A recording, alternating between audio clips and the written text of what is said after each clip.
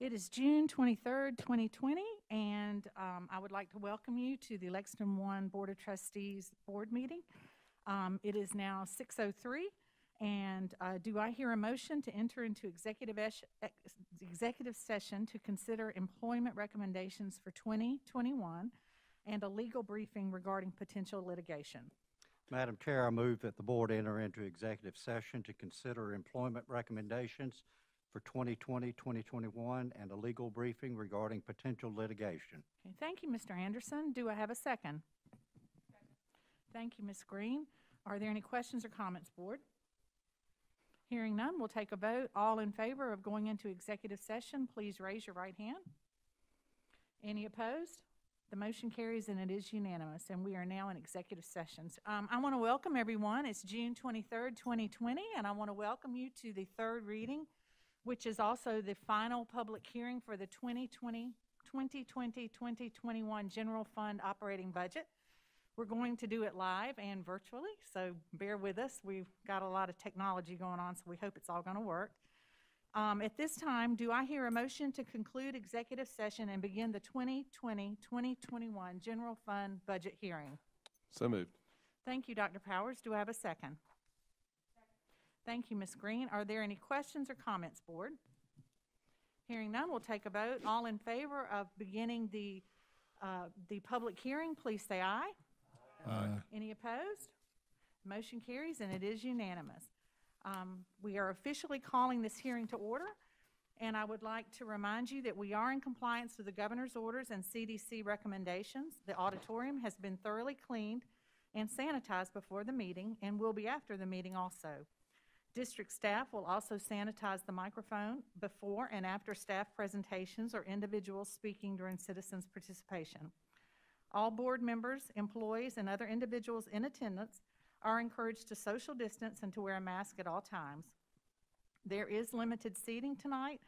Once all the seats in here are full, and I think we still have 3 if anyone else wants to join us, attendees are asked to go to the staff development room, which is also called the overflow room, where we will have a live feed where they can watch the meeting while observing social distancing guidelines. The public is encouraged to watch the meeting on our YouTube channel.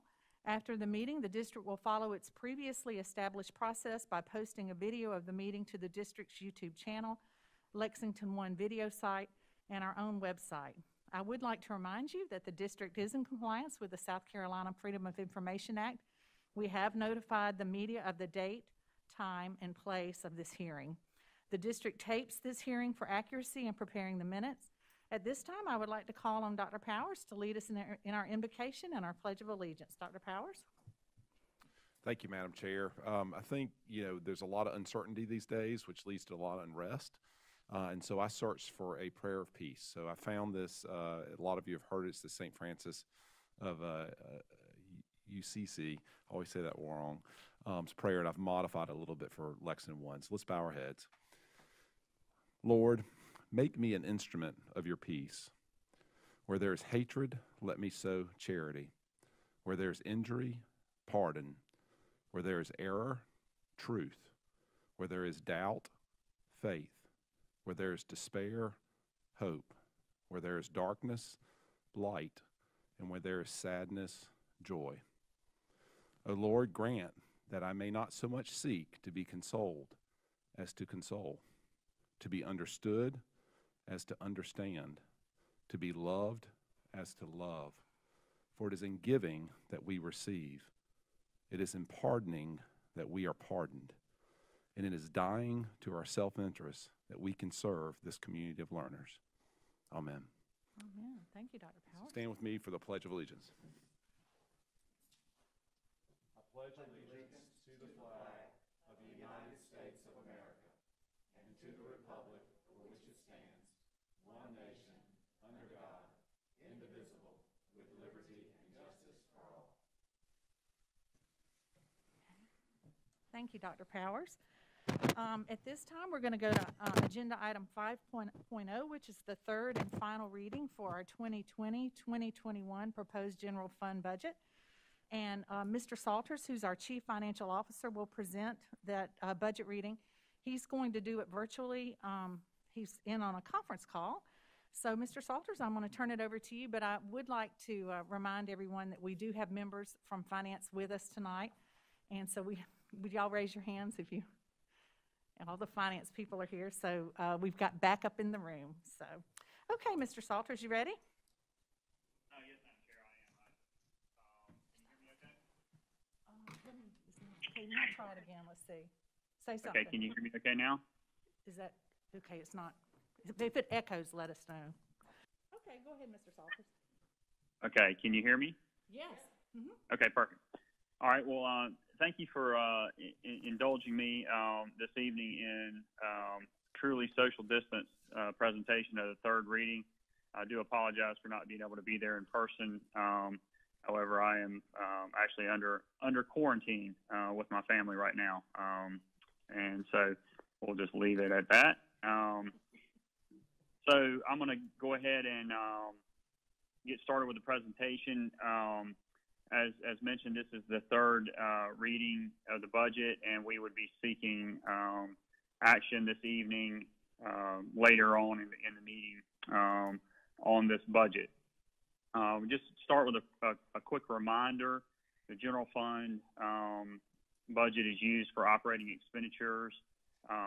It's basically the roadmap for the district's revenues and how those revenues are going to be expended to conduct the day-to-day operations of the school district.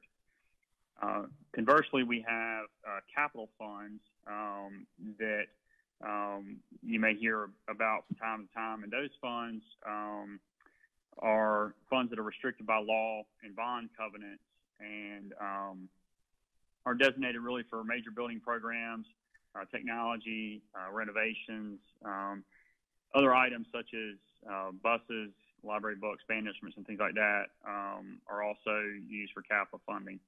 But they are not typically used for the day-to-day operations of the school district. And I wanted to take just a minute to talk to you about our capital funding. We just this past week were able to conduct the refunding that you voted on a few months ago. The bond market came back to say a little bit, and it became favorable again for us to move forward with that refunding.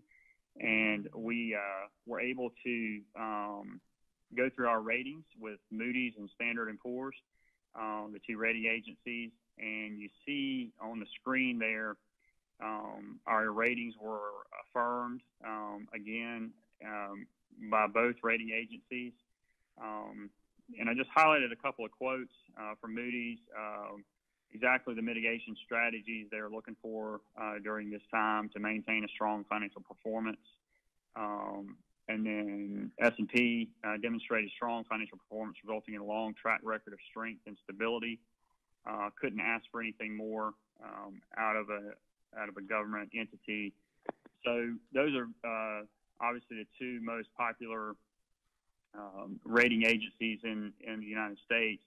And for those to recognize the performance that the district has maintained over many years is a testament to the board and the stability of our finances. So I just wanted to highlight that as part of what we're doing.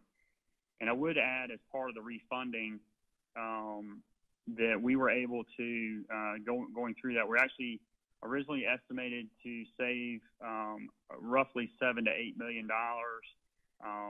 And actually, we actually ended up saving $12.6 million. The net present value of the savings is $12.6 million. So that's a significant amount of funding or savings, I should say, to our taxpayers over the course of those bonds that were refunded. So, you couple that with the recent bond sale that we did, where we got a roughly $15 million premium payment to us.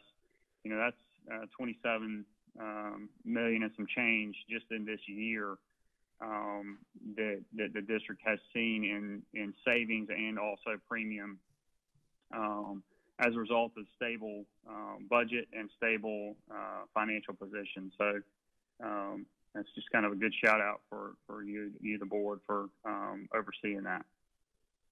So Moving on to our budget, some considerations that we're looking at in this budget process. Obviously, this is a very different time frame than we've dealt with in years past.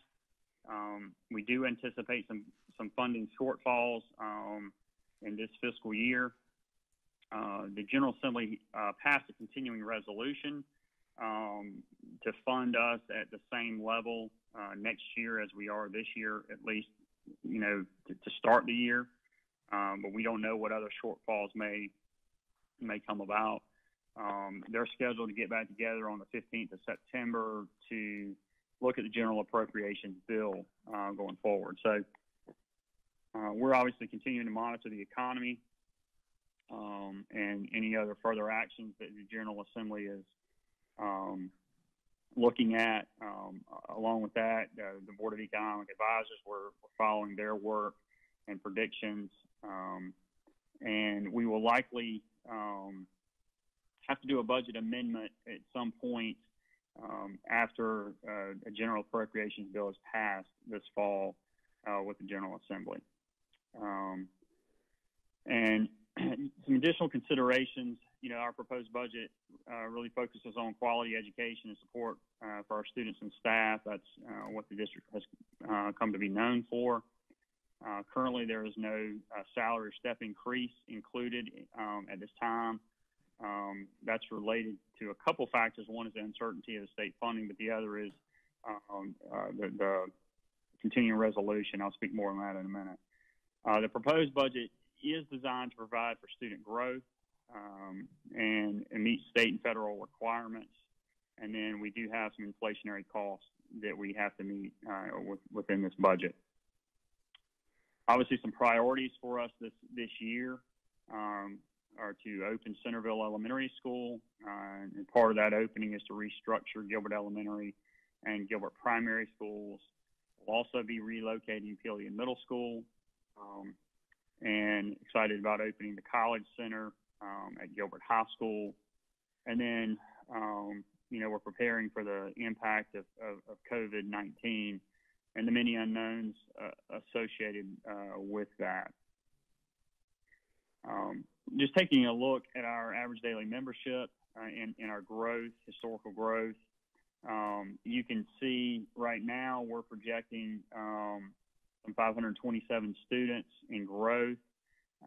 This will be an interesting number to watch this year, and I know that later this evening we're going to be talking about some different options for what the start of school may look like, but we right now are looking at some additional growth coming into our community. So we will be watching that very closely.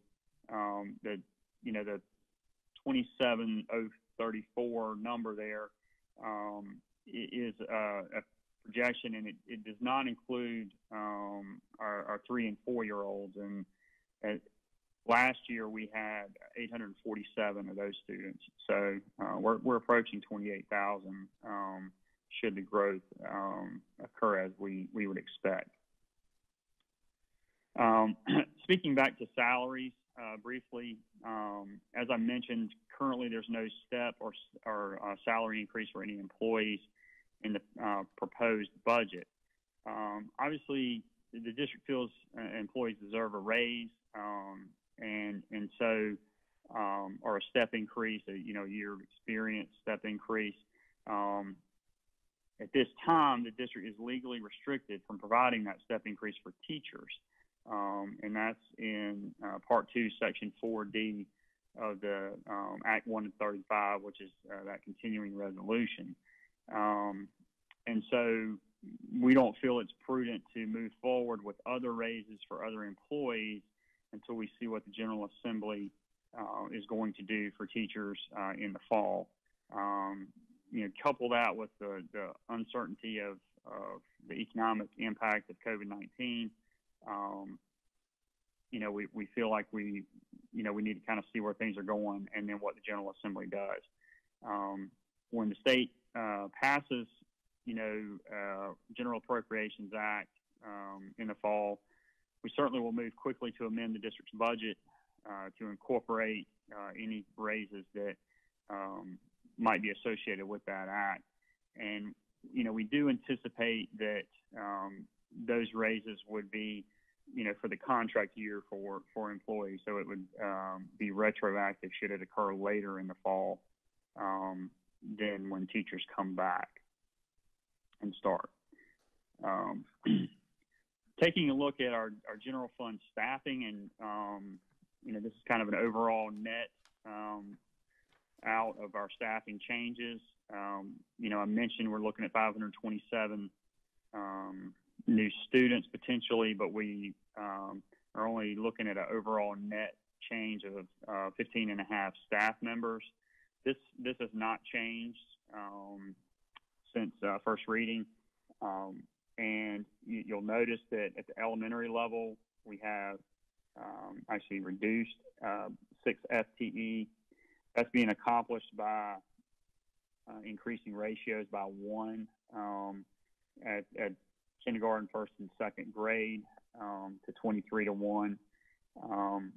And so, of course, those staffing ratios and numbers will have different meanings as we go to open school and talk further about that later this evening. But, that's how we're budgeting at this point.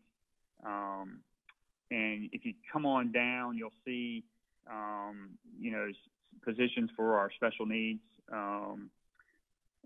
students, and the 9 staff members there for support staff for special needs are instructional assistants, and those are transfers. Actually, they're not new positions. They're in they're in the district now, but they were funded by IDEA, and that funding is continuing to decrease, and so those 9 positions are having to be transferred to the general fund, and so we're picking those up. That IDEA, one of the questions came back recently from one of the board members regarding that funding. We're supposed to be funded at 40% by the federal government, and we're actually funded only at about 14% for IDEA. And so, again, 15 and a half FTE there. Ms. Garris asked for, at our second reading, a breakdown of our Gilbert and Centerville FTE, and so this is a display of that.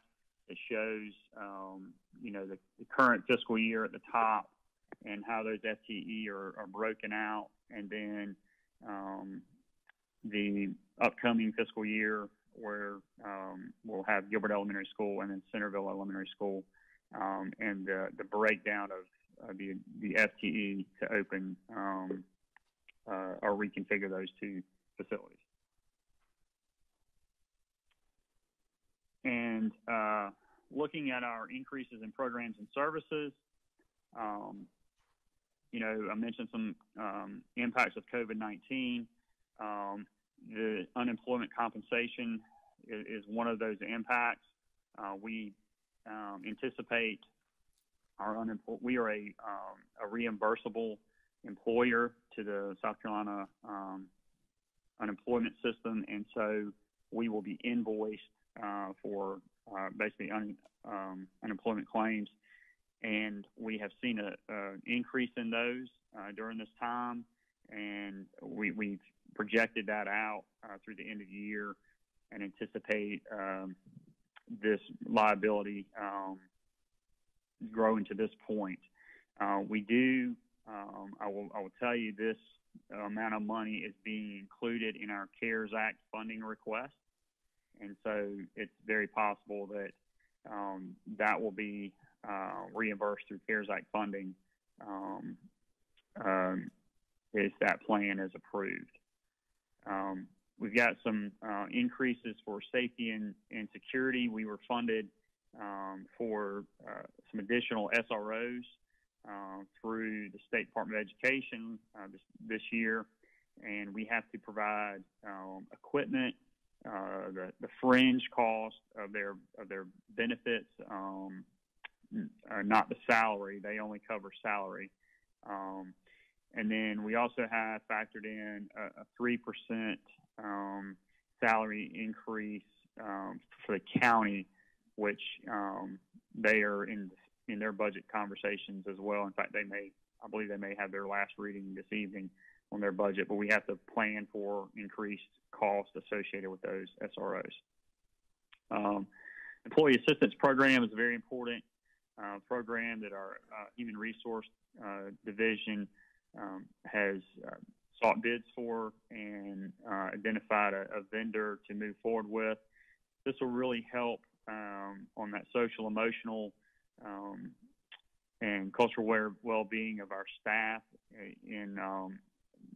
You'll find that large districts like ours all offer this. It's a very good benefit for our employees and really reduces turnover, workplace incidents of absenteeism, things like that, because it really gives them an out and someone to talk to. So we're really interested in moving forward with that.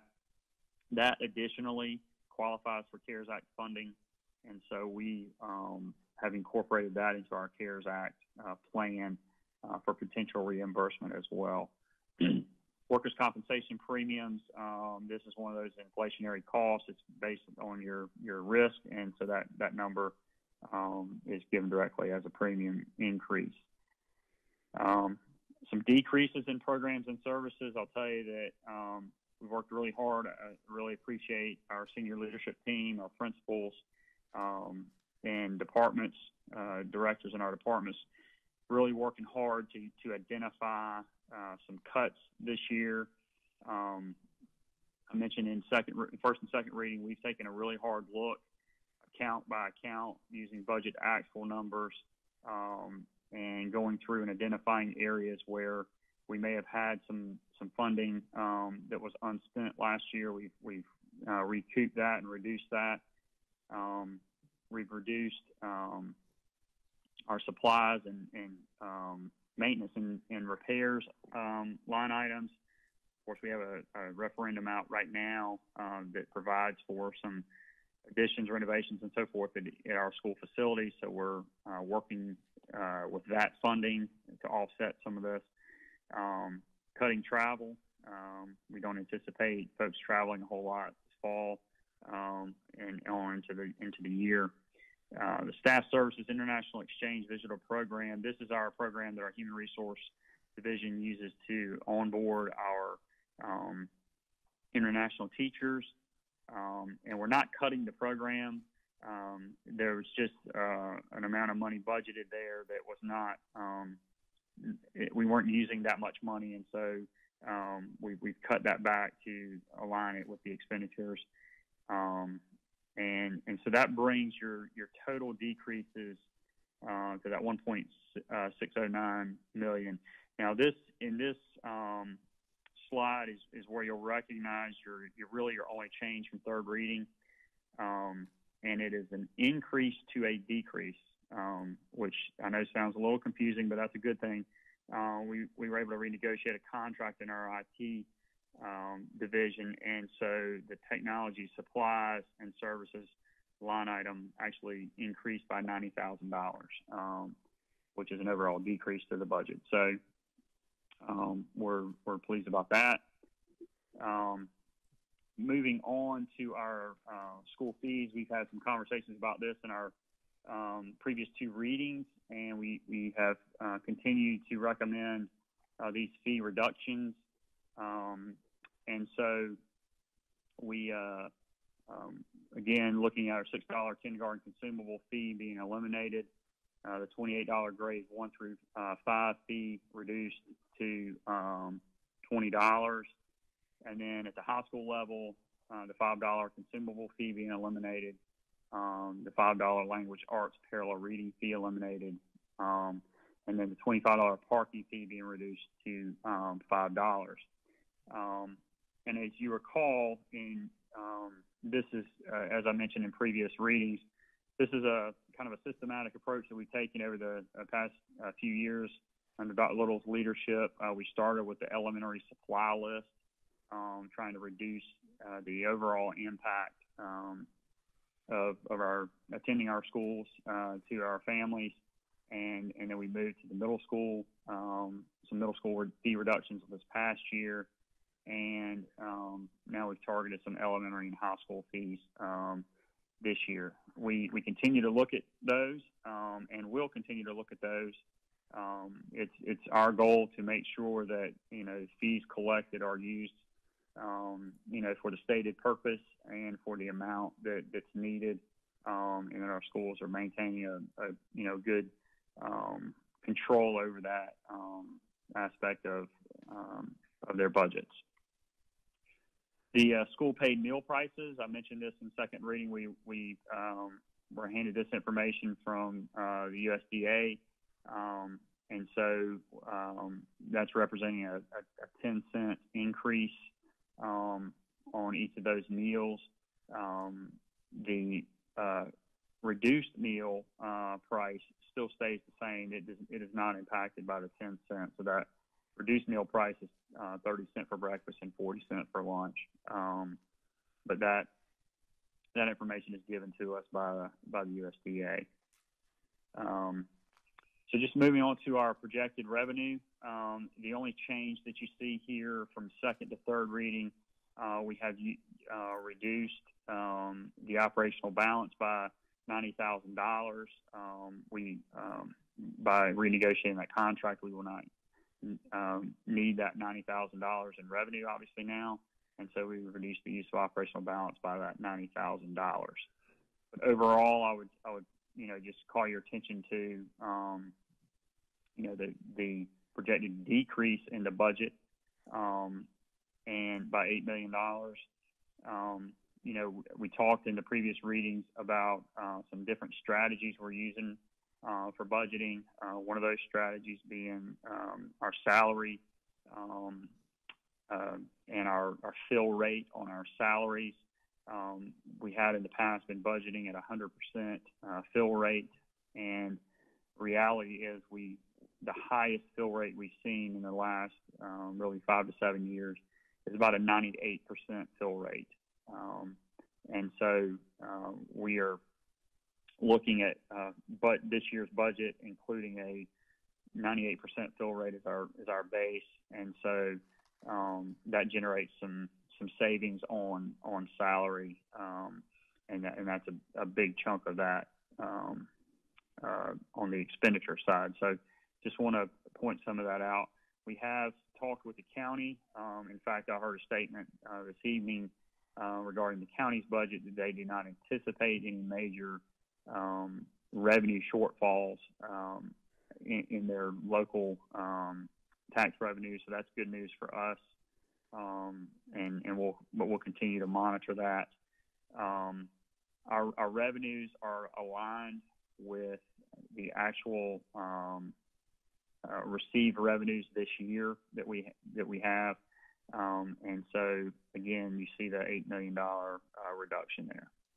And the expenditure side, as I mentioned, we've gone through and really targeted all the accounts, gone through and looked at each department, and our schools have done really good work looking at their budgets. And so we are right now proposing a approximately $8 million decrease in the budget. Certainly, General Appropriations Act comes out and gives teachers a step. That money would change that overall expenditure column a good bit, but we would hope that some of the associated revenue would come in to help support that. So looking again at this is kind of a graphic that just shows, that we are a people business, a service business. Our best resource and most our greatest asset is our teaching staff, and that's where the bulk of our funding goes, salaries and related costs. And then you see the smaller percentages there for programs and services, and then our utilities and maintenance cost. Speak briefly about Act 388, the allowable millage increase. We talked about this already in our previous readings. We could generate potentially $3.6 million roughly in an additional revenue by levying our allowable millage. And so, but you notice that we are recommending in this budget, we continue to recommend 0 mills on the operational side for an increase. And that's primarily because we feel strongly that our families and our communities and our businesses have all been impacted by the COVID-19 virus. And so it's not only important to focus on mental health and wealth, but it's important to focus on economic health and wealth. And so we feel like preserving that 0 millage increase will help our local businesses in the best way we can reach out to them. So just in summary, the revenue projections, as I said earlier, will remain at the same level right now as they are this year. Our local revenue projections have declined, and some due to the economic climate, but more it's actually more about the actual collections that we've taken in. The budgeted revenue this past year was just higher than what we've actually taken in this year, and so we've adjusted those budget figures to more closely align with that revenue income stream. We are including funding to meet our federal and state mandates and our inflationary costs. We do have funding included to restructure and relocate the identified schools in the building program. And as I said, no millage increase on our operational budget. And just, again, reiterate that a budget amendment will be likely this fall due to, passage of a general appropriations bill by the General Assembly. So, Madam Chair, with that, that is our third reading proposal, and I'd be happy to answer any questions that you have at this time. Okay, thank you, Mr. Salters. We appreciate that third reading, and we appreciate you adjusting as we moved along in this process, and we look forward to hearing what the legislature determines in the fall when they reconvene. Board, you've now heard the third reading. Tonight is the night we will vote on this budget. We will be voting during our general session, which follows this public hearing. But at this time, do you have any questions or comments you'd like to ask Mr. Salters or the finance team? Mr. Salters, this is Anne-Marie Green. Thank you for the presentation. And I know that this budget reflects a lot of belt tightening. And I appreciate all that you and your staff have done to kind of prepare us for the current situation. And I'm not trying to ask you to predict the future, but have you already anticipating that possibly the Appropriations Act that the General Assembly passes in September could impact us negatively?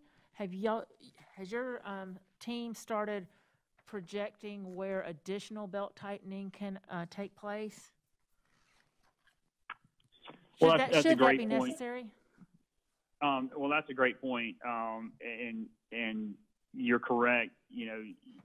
The General Assembly, should they fund, a step for teachers as an example, or some form of that, they will likely not provide all of the funding associated with that, because they usually fund at the state minimum salary schedule, and our district funds a percentage above that, and so we will have a local match to have to come up with to provide that step increase.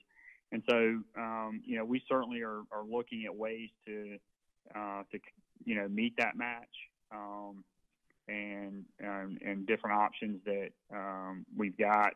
Obviously, one of the ways to accomplish that in a given year is to use some of your operational balance to make up that gap for a year, and then revisit it in your budget process as you go through the next year.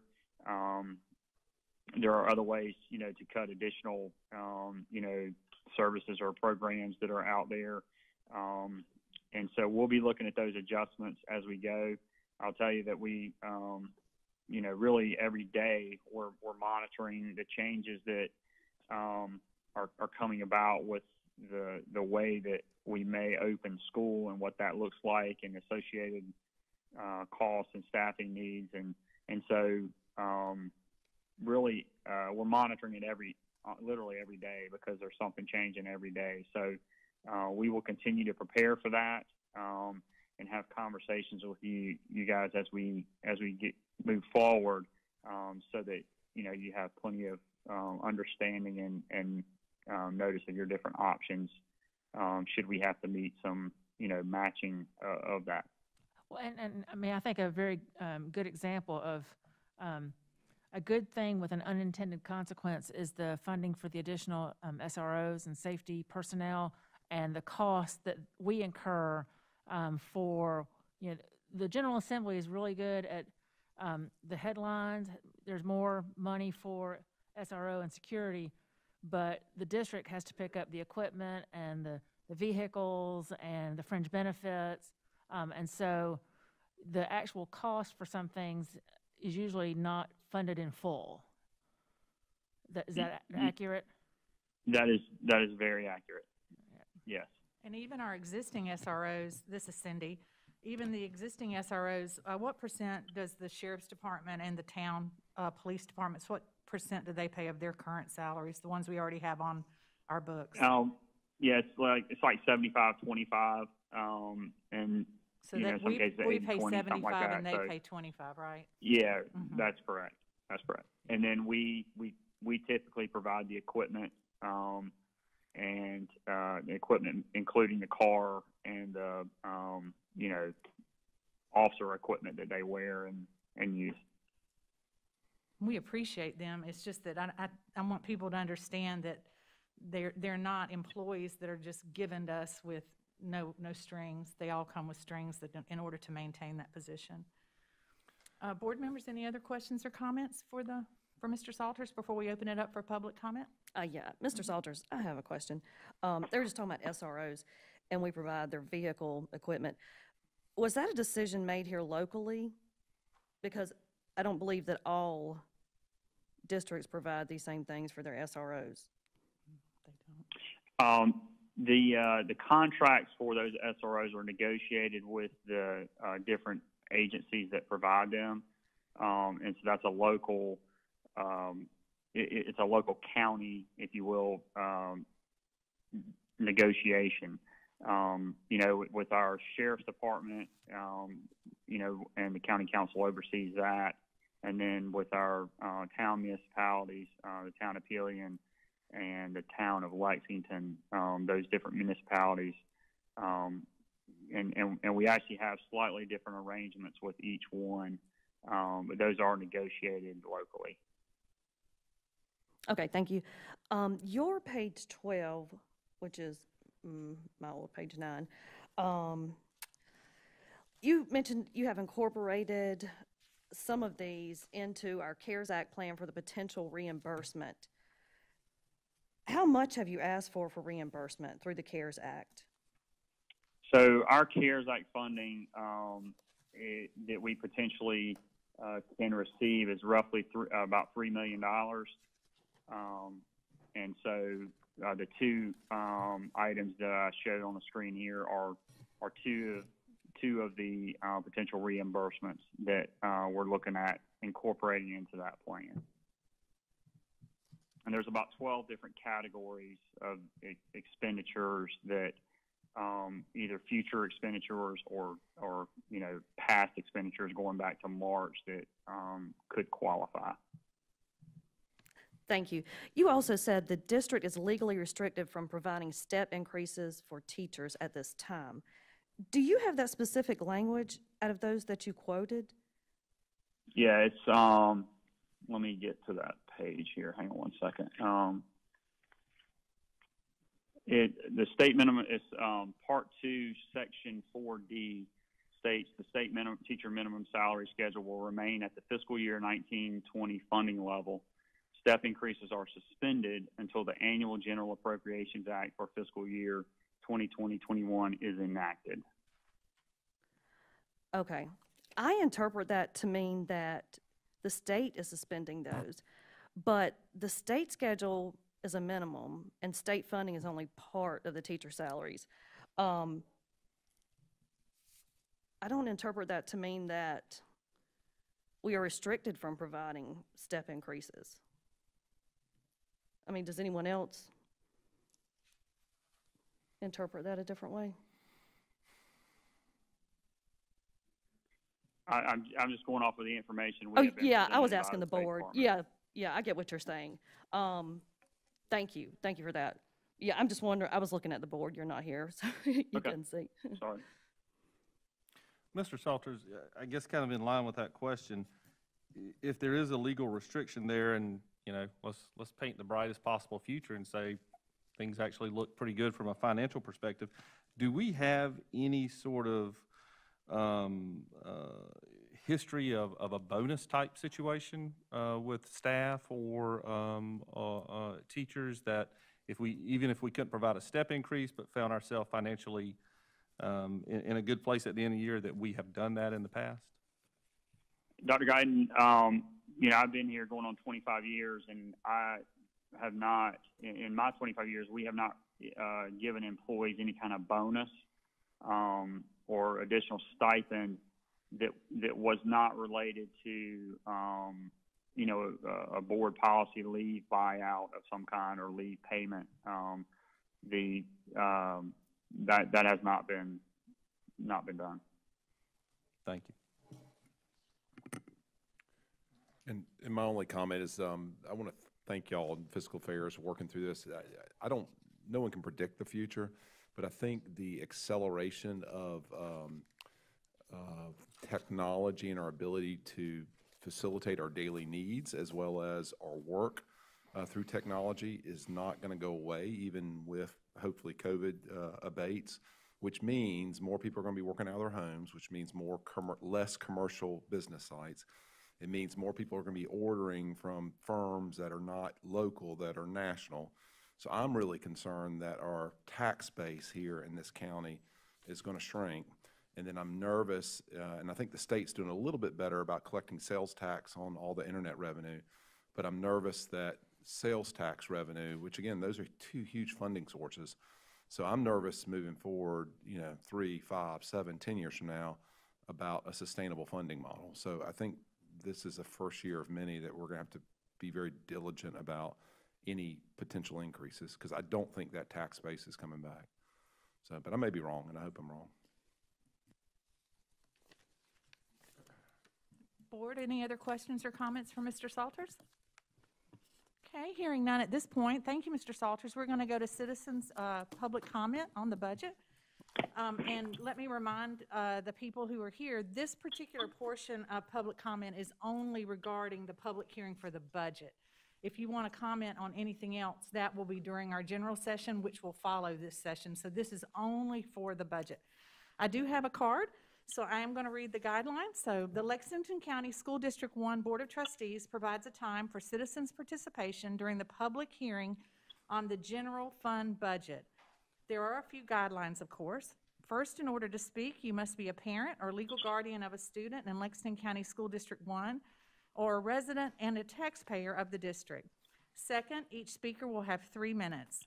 Third, you may comment on the 2020-2021 proposed general fund budget. However, you may not speak about specific individuals, whether students or staff. There are other ways to bring situations like that to the board's attention. We want to give everyone who came here tonight a chance to speak, so board members will not reply to your individual remarks. And if someone makes the point or points you came to make before you, if you could just state that you agree with the previous speakers and not restate every point, that would help us move along. We also ask that you not clap or make any comments either while an individual is speaking or after a speaker finishes, as that also slows down the process considerably. If you wanted to speak tonight, we ask you to fill out a card that gave us your name and address for our records. Those cards were in the sign-in table as you came into the meeting. If you have not filled out a card and wish to speak to us about the budget, only the budget, just want to remind you, hold up your hand and Ms. Hill will provide a card for you this time. Do I have anyone else that wants to speak that has not provided a card? Okay, we'll go to the card then. I'd like to invite Ms. Chelsea Snellgrove to the, back to the monitor in the back. She lives at 344 Kaiser Road, Lexington, South Carolina, and she has a student at Red Bank Elementary, and she's going to talk about the budget. Ms. Snellgrove? Thank you. I know times are tough, but just hear me out.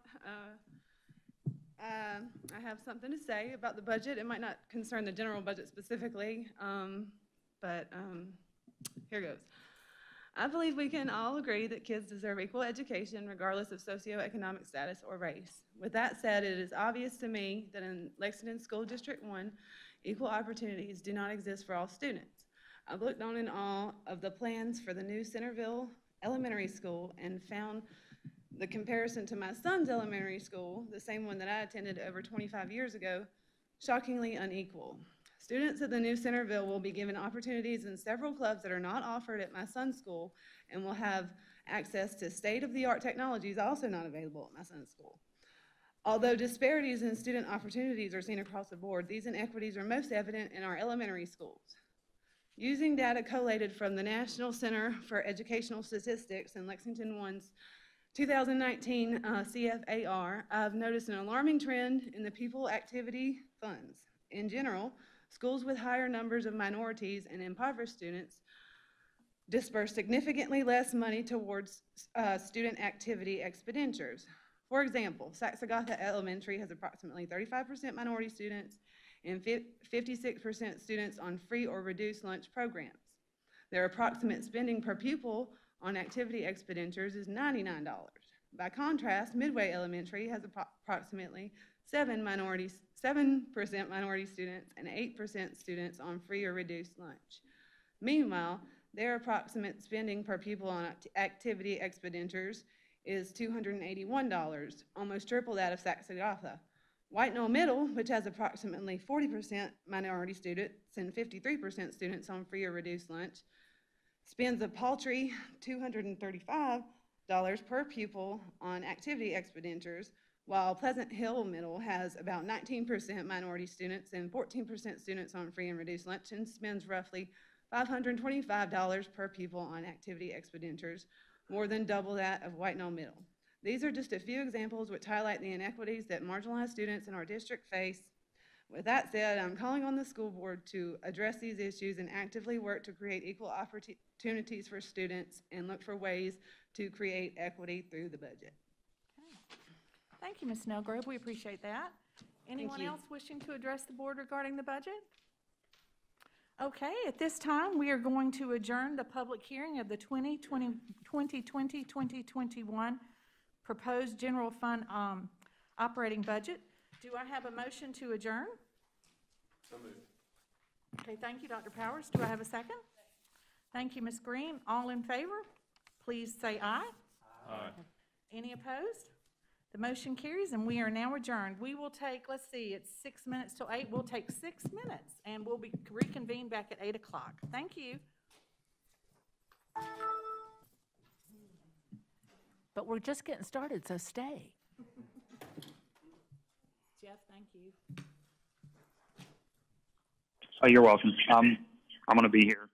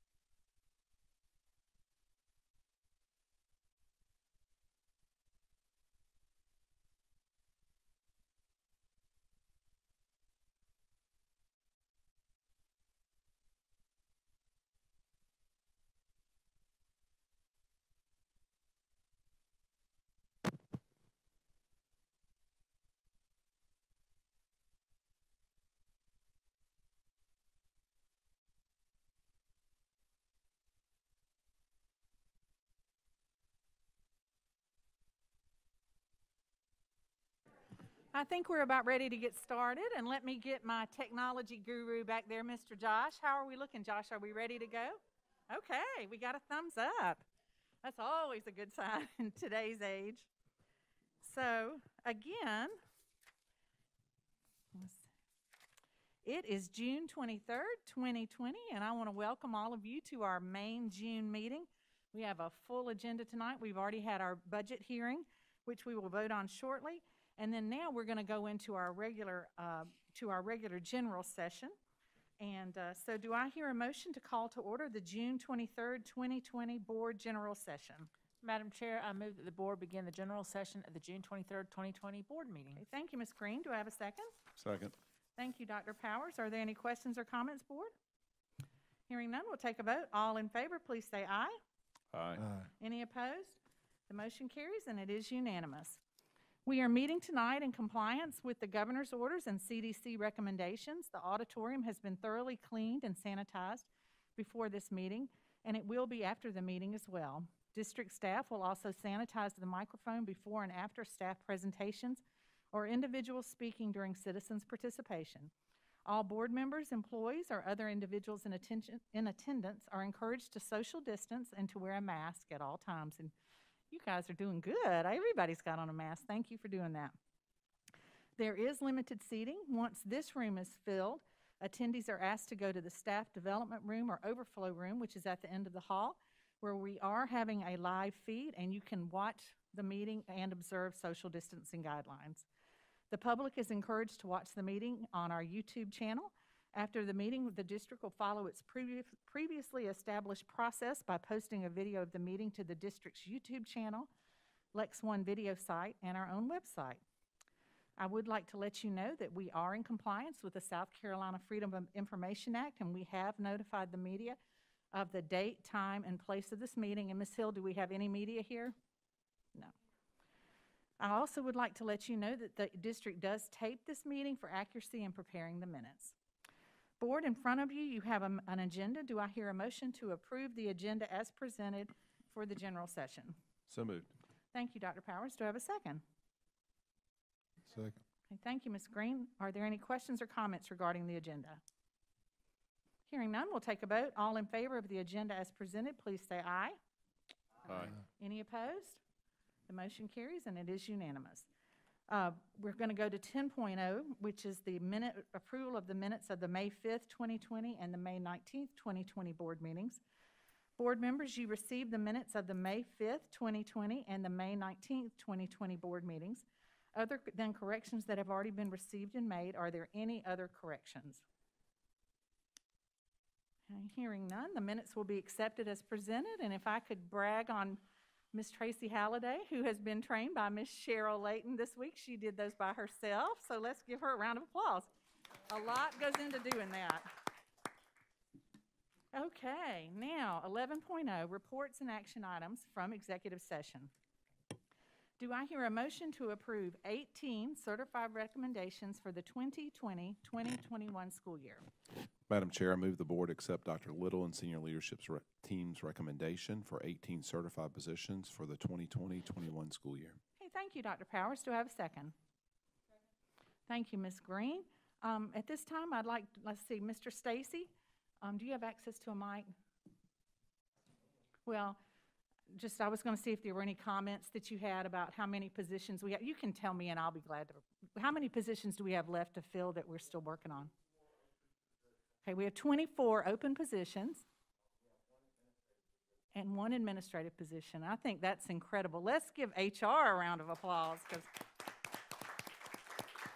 they've done a great job. They've done a lot of virtual interviews, and you haven't lived till you sat through a virtual interview, right, Mr. Stacy? So we now have a motion and a second on the floor. Are there any questions or comments, board, before we take a vote? Hearing none, we'll take a vote. All in favor, please say aye. Aye. Any opposed? The motion carries, and it is unanimous. Do I hear a motion to approve 1 administrative recommendation for the 2020-2021 school year? Madam Chair, I move the board accept the 1 administrative position recommendation by Dr. Little and the senior leadership team for the 2020-2021 school year. Okay, thank you, Dr. Powers. Do we have a second? Okay, thank you, Ms. Green. Are there any questions or comments regarding that 1 position?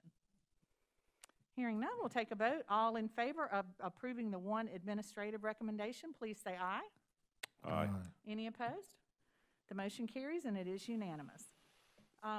The board did hear some information from our law firm regarding some potential litigation. Do I hear a motion to retain a legal firm to represent the district as plaintiff party in the multi-district legal action against Juul Labs concerning the vaping epidemic in our schools? Madam Chair, I move that the board retain the firm of Wagstaff and Cartmel to represent the district as a plaintiff party in the multi-district legal action established in the federal court in California against e-cigarette maker Juul Labs concerning what has become a vaping epidemic with our youth and in our schools. Okay, thank you, Ms. Green. Do we have a second? Second. Thank you, Mr. Anderson. Are there any questions or comments regarding this potential litigation, board? Hearing none, we'll take a vote. All in favor of retaining the legal firm to represent our district as a plaintiff in this multi-district legal action, please say aye. Aye. Is there anyone opposed? I'm opposed. Okay, one opposed, okay. The motion carries at 6-1 and the motion does carry, and we are now entering into that litigation. And I would like to let you know that Fort Mill has already voted to go into join this litigation. So I'm not sure if any other districts in the state, but we'll be joining Fort Mill. We just feel like, I think Ms. Rawls shared with me, it's just an absolute epidemic. And anything we can do to help our students, we really want to do that. So at this time, we're going to go to 12.0, which is special recognition. And let me move over here. And I would like to ask Dr. Little to step forward. And if you've been to any recent board meetings, you know we have not done this in a while, so this is really special. Usually when principals retire, schools host drop-ins in their honor, and we recognize them at district leadership team meetings with a special gift and lots of memories. In this unusual time, however, when we cannot gather in large groups, we celebrate their successes in different ways.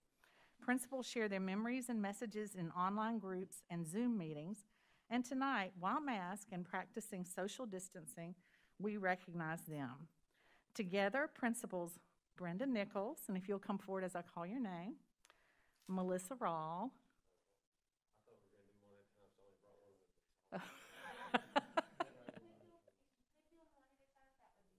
Yeah. So we're going to recognize Miss Brenda Nichols first. Well, I tell you what, I'm going to read this part, so stand there.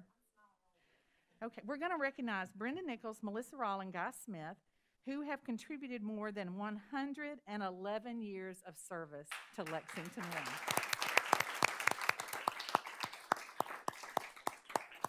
Okay, I'm going to read about Brenda, so let's see if we can make her blush. Brenda Nichols joined Rocky Creek Elementary when it opened in 2010, first as assistant principal, then she became principal in 2014. She has a very strong work ethic with high expectations of herself and her staff, and is passionate about coding, providing quality learning opportunities for staff, and ensuring that all Rocky Creek students are prepared for the world of college and careers. She began her career as an elementary school counselor at Red Cliff Elementary in the Aiken County Public School District in 1990. She joined Lexington District 1 in 1993 as a fourth grade teacher at White Knoll Elementary. In 1999, she transferred to Lake Murray Elementary when it opened. Then she was promoted to assistant principal at Lake Murray Elementary in 2005, and she also served as a literacy coach. Brenda, we cannot thank you enough for your service, and I'm sad to see you move on, but I know it's going to be exciting. So let's stand up and let's recognize Ms. Brenda Nichols.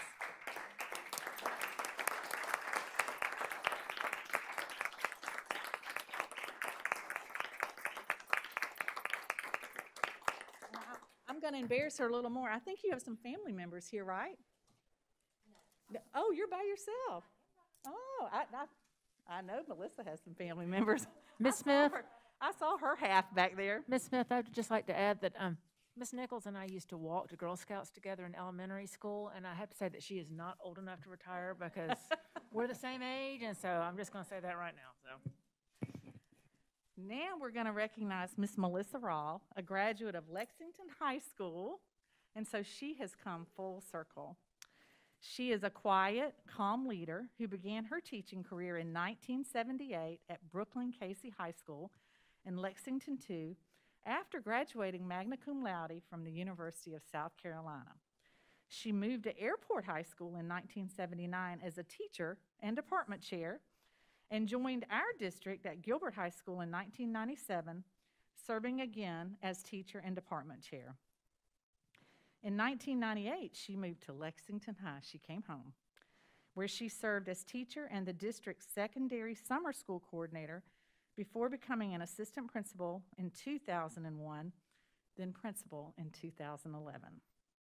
Her career is studded with awards. The 2018 South Carolina Athletic Administrators Association 5A Principal of the Year, the 2017 Lexington Rotary Club Lee Bullington Spirit Award, the 2014 Palmetto Center for Women Twin Award, the 2008 SCASA South Carolina Secondary Assistant Principal of the Year, the 2004 Army National Guard Recognition of Support, the 2000 Lexington High Teacher of the Year finalist, the 1994 Barbara H. James Award for Academic Teacher of the Year for outstanding contributions to and support of tech prep, and the 1990 Airport High School Teacher of the Year.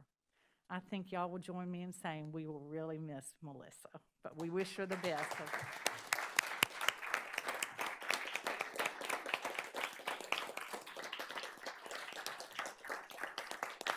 And your family's here. You want to say who's here with you? My very supportive husband is here, and my lovely daughter Anna, her husband Alan. Oh, we're glad y'all came. And I know you're going to enjoy having more time with your mom. So thank you, Melissa. Was that 41 years in public education? Is that 42? Wow. Okay. A veteran educator, a graduate of Pillion High, and magna cum laude graduate of the University of South Carolina, Guy Smith's commitment to students is eclipsed only by his commitment to his staff. He began his education career in 1979 as a social studies teacher at Richland Northeast High School in Richland School District 2, and joined Lexington District 1 in 1981 as a social studies teacher at Pillion High School, where he taught social studies, served as department chair, and coached various sports including tennis, junior varsity basketball, and varsity track. He received a promotion to the position of administrative assistant at Pillion Elementary School in 2000, and a year later was promoted to the position of assistant principal at Pillion Middle School. Another promotion in 2012 took him to the position of White Knoll Middle School principal. He believes his time as White Knoll Middle School principal has not just been a great honor, but also a genuine pleasure as he served the students, staff, and parents of the White Knoll community. Guy, we're going to miss you and enjoy your retirement. Thank you.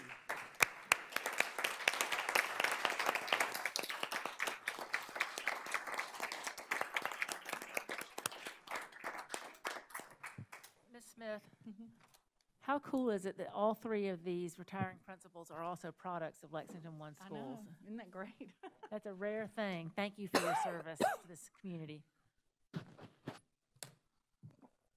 Okay, we're going to move on. We are now going to recognize someone who is near and dear to me that I could not have served on the board without her help for all these years. Cheryl Layton started working for Lexington School District 1 in 1993. She used a typewriter in the office and relied on carbon paper for making copies in a district that only had 14 schools.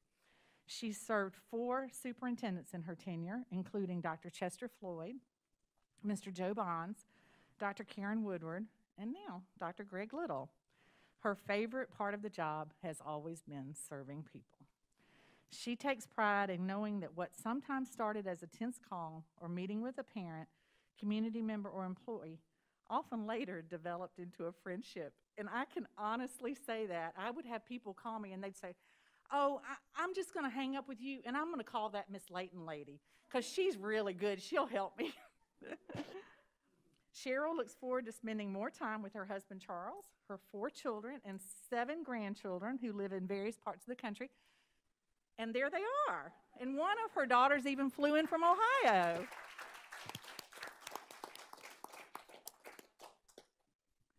Oh, good. And we welcome her son via Facebook. She is also expanding her self-described she shed so she can do more sewing, crafting, and painting. And she just told me she's going to make me a new mask, so I'm going to count on that. I will tell you that she is our board's right hand. When Mr. Rogers said, look for the helpers, he perfectly described Cheryl. We will miss you, Cheryl. I can't, He wouldn't do this. He said, Miss Smith, you're doing it. Yeah.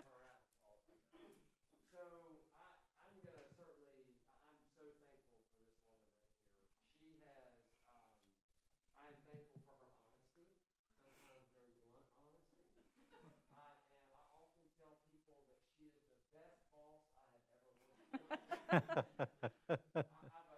thankful for her care and compassion that she shows every person who encounters her, even when they do not reciprocate that same care and compassion. She is very much a caring and compassionate person. I'm thankful for that 4 years ago, you wrapped your arms around a new superintendent who was moving his family to a new school. And I know you're going to have a ton of fun, but I want you to know that I am going to miss you. We all are.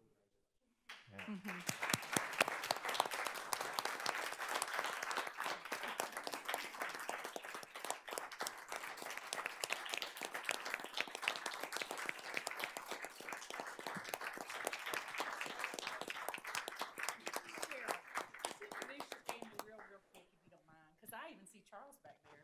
Yes. And that's a lot for Charles to drive from Steve. That's my husband, Charles. My eldest daughter, Andrea, she lives in Gilbert, and her children go there. My daughter, Jackie, she came from the Cincinnati area. She's a respiratory therapist, and there's 2 of her children with her. My daughter, Lindsay, and her son, Kingston, and he is going to Lexington Lexington Middle next year. Those are most of my grandchildren. My son is on FaceTime. He's in San Diego cheering us up. Well, she's got her work cut out for you, a lot to do with that family. So we love you, and thank y'all for sharing her with us. It's been a true pleasure.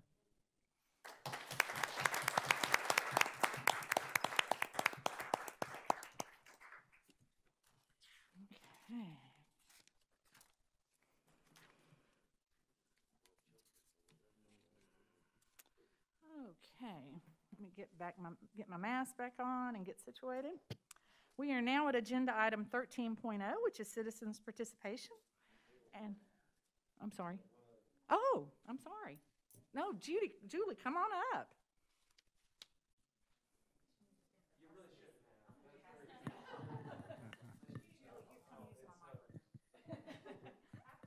Oh, you go back there. Oh, okay. Well, Greg, you look like Miss America there.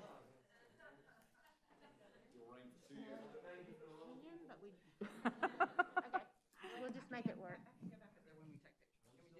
Yeah, that would be good. Okay. She's coming. She's going to rescue you. Okay. Maybe not. Thanks for your patience. I am here on behalf of the Lexington One Educational Foundation, and I'm excited to be here to present the actual Joseph M. Biedenbow Administrator of the Year Award. The foundation established this in 2005, and it recognizes each year an effective and a deserving administrator who currently serves in Lexington One, while also honoring an esteemed administrator from the district staff of 1952, who was Mr. Joseph M. Biedenbow. He worked for the district for 36 years as a 7th grade math teacher, a principal, and an assistant superintendent for federal and personnel programs. And he was also a World War II veteran who served in the U.S. Air Force. He retired in 1983, but he remained very active in our district for many years. and we honor him each year when we present this award on behalf of the foundation. And sadly, he passed away last year. His son, Mackie, was unable to join us tonight due to COVID-19, precautions, but he did ask me to share his congratulations with the award winner. So on to the award for this year. The 2020 recipient of the Joseph M. Bedenbaugh Administrator of the Year Award has exhibited outstanding leadership and loyalty to education in Lexington School District 1 for more than 20 years as a teacher, a district coordinator, an assistant principal, and a principal. The individual is passionate and dedicated and builds intentional connections with students, teachers, and staff to empower them to be their very best. The individual exemplifies school spirit and good sportsmanship and truly loves all areas, including academics, athletics, and the arts. The winner has a constant smile, a supportive and encouraging attitude, and celebrates successes and personal growth. The individual is strong, graceful, and kind, and demonstrates leadership both in the school and outside of it and the district. It is for all these reasons and for this person's outstanding commitment to excellence in education that I'm pleased to present the 2020 Joseph M. Bedenbaugh Administrator of the Year Award to Mrs. Melissa C. Rawl, Principal of Lexington High School.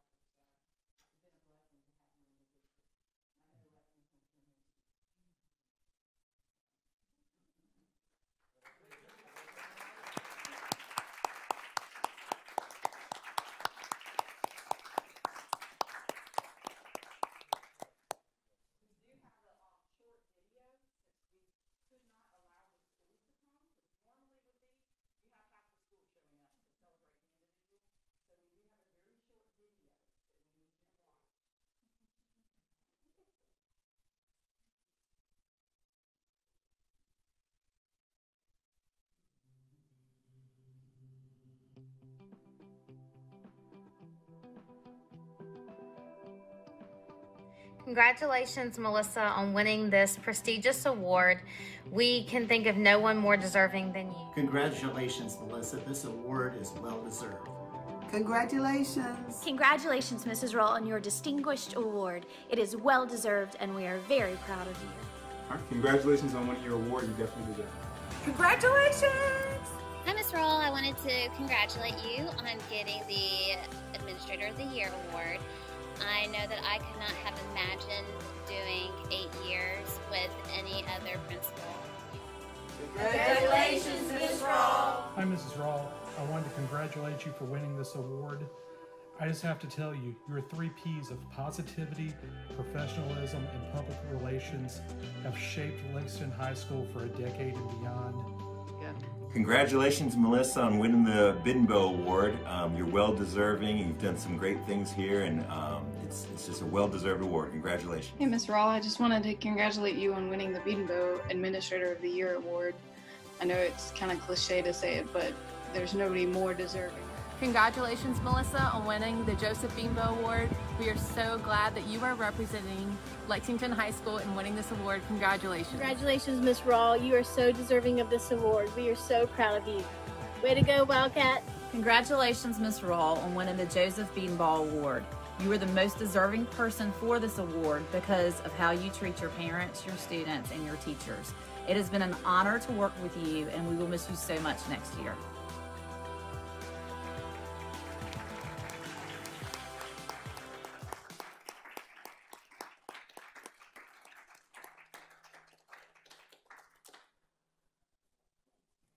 I think we got her good. Congratulations, Melissa. I know. Ms. We Rawl, love I'd like to Melissa. add too that during the Lexington High School graduation, which was absolutely beautiful, when you did the alma mater, I'm not even a graduate from Lexington 1 and I cried. Thank you so much for all your service. I agree. And she also has the best shoes of anybody in the district. We always look forward to graduation to see which shoes Melissa's going to wear to graduation because they're always stunning. Well, if anybody would like to leave, I know we're in a transition time, and I know several guests, you might not want to stay for the rest of the meeting, but we're going to move on, so feel free if anybody wants to get up and move around, that we will not penalize you for that. We're now going to go to 13.0, which is citizens participation. I have not received any cards. Would anybody like to address the board? Okay, if you don't mind, it's a long thing. I'm not going to read it if no one's going to address us, so we'll keep moving if everybody's okay with that. So we're now going to go to 14.0, which are action items, and 14.1 is the third reading of the 2020-2021 proposed general fund budget. We just had our public hearing prior to this meeting, and Mr. Salters, our Chief Financial Officer, presented the third reading, which was the final reading, and tonight we will vote whether or not we're going to adopt this budget. So do I hear a motion to approve the 2020-2021 general fund budget as presented? Madam Chair, I move that the board approve the third reading of the general fund budget for fiscal year 2020-2021 as recommended by the administration. Okay. Thank you, Mr. Oswald. Do I have a second? Second. Thank you, Dr. Powers. Board, are there any questions or comments before we take a vote? I just have some comments. First, I just want to thank Mr. Salters and your staff again for the hard work that y'all put into this budget. And also, thank you for spending hours outside of this meeting gathering information and answering all of my questions. To the board, I just wanted to say I do not believe that the district is legally restricted from providing step increases. Some districts truly can't make up the difference, but Lexington 1 is not one of those. And if it hadn't been for the School Boards Association and a couple of other organizations asking the General Assembly to suspend step increases, we may not even be having this discussion. We're increasing class sizes. We're asking everyone to do more, and we're telling them how much they are appreciated, but we aren't showing them. As a board, I think we need to be asking for options. This is what the budget looks like with a step increase. This is what the budget looks like with an increase in pay for substitutes. This is what the budget looks like with both. Instead, we just have a budget. Molly Spearman reiterated the importance of subs when schools reopen, yet no one can remember the last time sub pay was increased. In addition, I talked about board-approved fees and how schools spend those fees. Since then, I've learned that the same issues exist with other fees that are collected. In more than one instance, cash was dispersed out of these pupil activity accounts. If I'm going to approve a fee, then I need to be able to tell someone that I'm confident that their fee for, well, just say instructional materials, actually went towards instructional materials. At this time, I can't do that. And if they were to send in a FOIA request for how fees were spent, I don't think they would even be happy with the answers that they got. So I would just like some options and some more details on fees and some other things. Okay, thank you, Ms. Garris. Are there any other questions or comments, board? I think Ms. Green and I were talking during the break. Right now, we have our hands tied, and we really can't do anything till the General Assembly comes back in September. And the community is just really struggling. I know so many families that they've lost their jobs, they've lost their livelihoods, and I just feel really proud that at this point we have kept all of our staff and teachers employed. They've kept their benefits, they've kept their pay, and I was pleased that we could do that during this time. So we're just going to watch, and we're going to follow the guidance of the General Assembly and Governor McMaster, and we're just going to pray a lot because there's a lot going on in our community. Ms. Smith, I would just like to add, my appreciation to Mr. Salters and his team for what I consider to be a very responsible budget in light of just, we're in the middle of some uncertainty. We don't know what the General Assembly is going to do as far as funding schools in September. Right now, we're under a continuing resolution, which is basically same as last year until they decide otherwise. A lot can happen between now and September, and I think that this budget represents a lot of belt tightening, but a lot of responsible planning, so that in the event that things are worse or considerably worse in the fall when the budget is passed, that we're in a position to be able to continue to provide the services that we need to provide to our students and keep our teachers' jobs secure. So thank you, Mr. Salters. Okay, any other questions or comments, board? Hearing none, we'll take a vote. All in favor of the 2020-2021 general fund budget as presented by Mr. Salters and the finance team, please say aye. Aye. Any opposed? Jade is opposed. Okay, so it's 6-1, and the motion carries, and we have a budget, and guess what? For all my school teacher friends, that means you get a paycheck. That's always a good thing. We have to keep that budget going. We're now going to move to 14.2, which is our second reading on policy BEC, executive session open meetings. I'm going to call on, let me get a motion on the floor in a second, and then I'll call on Ms. Hill. Do I have a motion to approve policy BEC, executive session open meetings, as presented with the changes? Madam Chair, I move that the board approve policy BEC, executive sessions, open meetings as presented. Okay, thank you, Ms. Green. Do we have a second? Second. Okay, thank you, Mr. Anderson. Are there any questions or comments regarding these changes to this policy?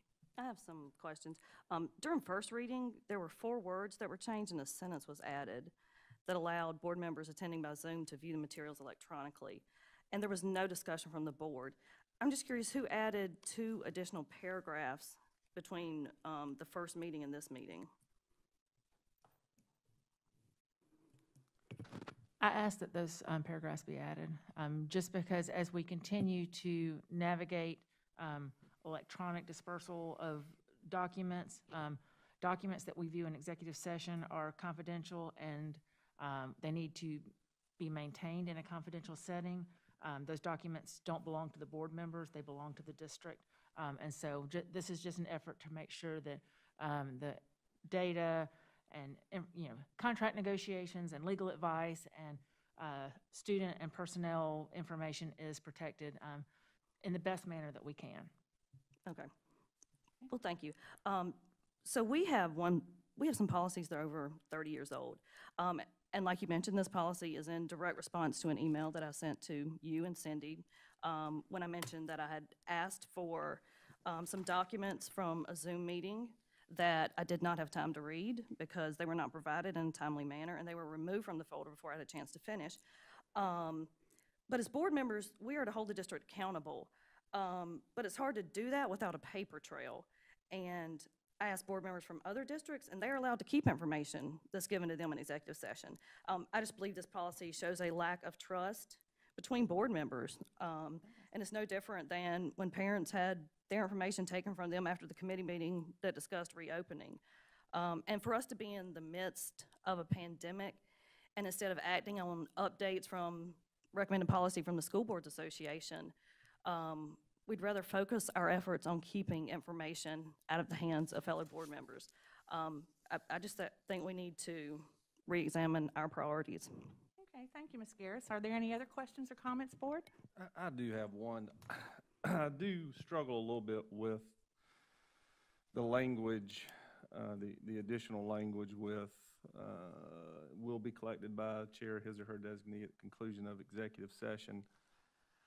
I have a hard time reconciling how we can receive, say, a contract for purchase, for a property, and we may not receive that until 6 p.m. and then kind of be expected to vote on it very soon thereafter, or if not, if it's pushed later, at least not have the chance to review 30, 40, 50 pages worth of legal documentation that's awful difficult to try to do inside of an hour, in which we're also trying to cover employee recommendations and so on and so forth. And I think, moreover, I have more difficulty with the actual process of this policy development, because in my mind, this is the way in which we govern ourselves as the board. And so I would think we would board lead that, as opposed to an employee of the district bringing this to us. Now, if it's in a facilitatory manner, I mean, it's, I understand that. But I would anticipate that if we're going to adopt a policy in the way in which we govern ourselves, that we're going to lead that process. And it may not even have to be, a 7-member panel at one time, but moreover, like a little subcommittee or something like that reviews these policies. Grading policy, no. Okay, we have no business doing that. We're not educators. But when it comes to things where we govern ourselves as a board, to me, that should be more board-led. So at this point, I would just make a motion to table this for further consideration. And I don't know if I can second, but I agree with you, Dr. Guyton, because this language addition was at my request, but this is the first time that really it's been under discussion. So I think it would be appropriate to give everybody a chance to marinate on it and mull it over. And there's not really any urgency in this, sure. But I wanted to get this in it so that we, like you said, so that we can discuss it and consider, the practical application. Because as Ms. Garris said, I think at any point in time, any documents that we review in executive session, that a board member can come to the district office and sit and review them at any point in time. I just think that we need to be careful about how they documents are leave the building. And you're right, the board members should be trusted, and I think can be trusted.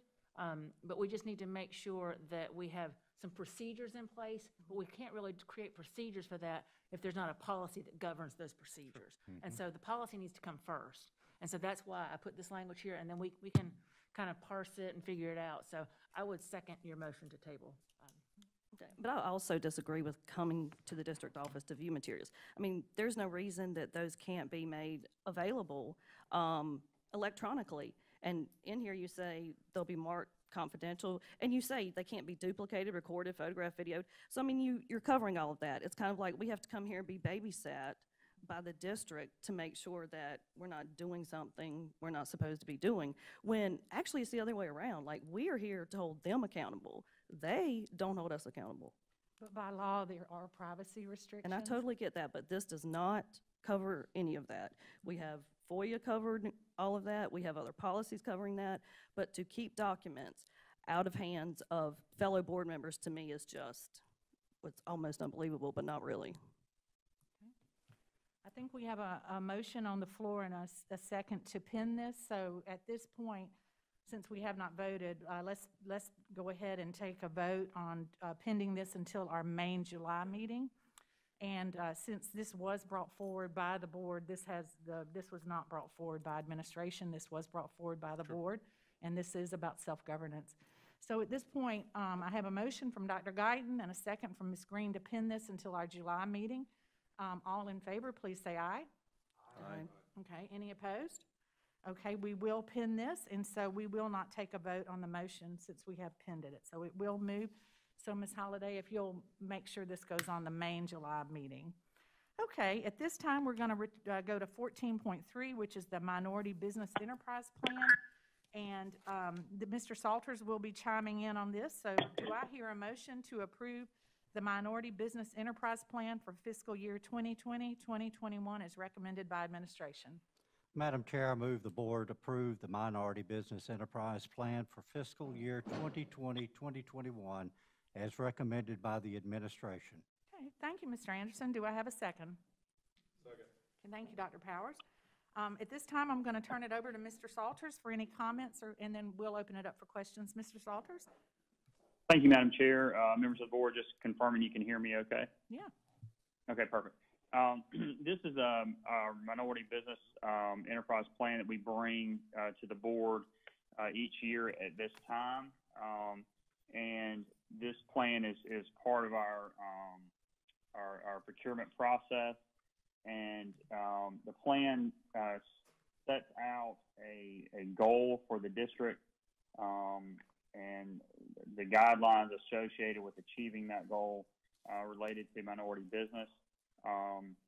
The goal for the district is that 1/2 of 1% of the total budget expended by the district from procurement of supplies, services, and construction may be directed towards minority vendors, and that is of the what we call controllable dollars in our budget. And so that dollar goal, as an example, for the 2019-20 school year was approximately $460,000. And that dollar amount will be determined through a formula provided by the state. It usually happens later in the fall of the year after the budget's loaded and everything's finalized, and the state releases that formula, and we apply that to our budget to determine that goal. And so our process in procurement related to minority business, we have a MBE website that we go to when we have solicitations that we release for the district that the state maintains, and we identify any vendors that are participating that would match up with that particular solicitation and send them that information for bidding purposes to try to help achieve this goal. One thing that we have always done in the district is we have committed to the taxpayer that we're not going to pay more for goods and services just to meet a goal. We're always going to, in our bids, take the cheapest price available to save taxpayer dollars. And so that's why there are years, actually more years than not, where we haven't achieved this goal, because oftentimes the open market bears a better price. But we do set this every year, and this motion is that action. So I'll happy to answer any questions. Okay. Are there any questions or comments for Mr. Salters? Hearing none, we'll take a vote. All in favor of the Minority Business Enterprise Plan for fiscal year 2020-2021, please say aye. Aye. Any opposed? The motion carries, and it is unanimous. We're now going to go to 14.4, which on the agenda is changes to 2020-2021 academic calendar. Dr. Talley was going to present that, and at this time, Board, we will not take action on this agenda item because of some changes recommended by the Accelerate Ed, but I am going to ask Dr. Talley if she'll comment on this, just so we'll know exactly where we are on this.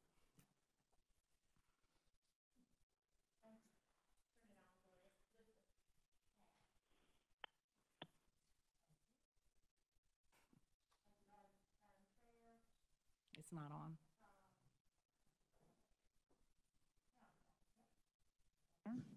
Lights on. There we go. Okay. Thank you, Madam Chair and members of the board, for the opportunity to explain why I would like to table this action item regarding revisions to the 2021 academic school calendar. As you know, Superintendent Spearman has suggested that there be funding allowed for 5 additional days for teachers in grades K4 through 8. She's calling those days, the recommendations of the Accelerated Task Force is, those days are LEAP days, which stand for learning, assessing,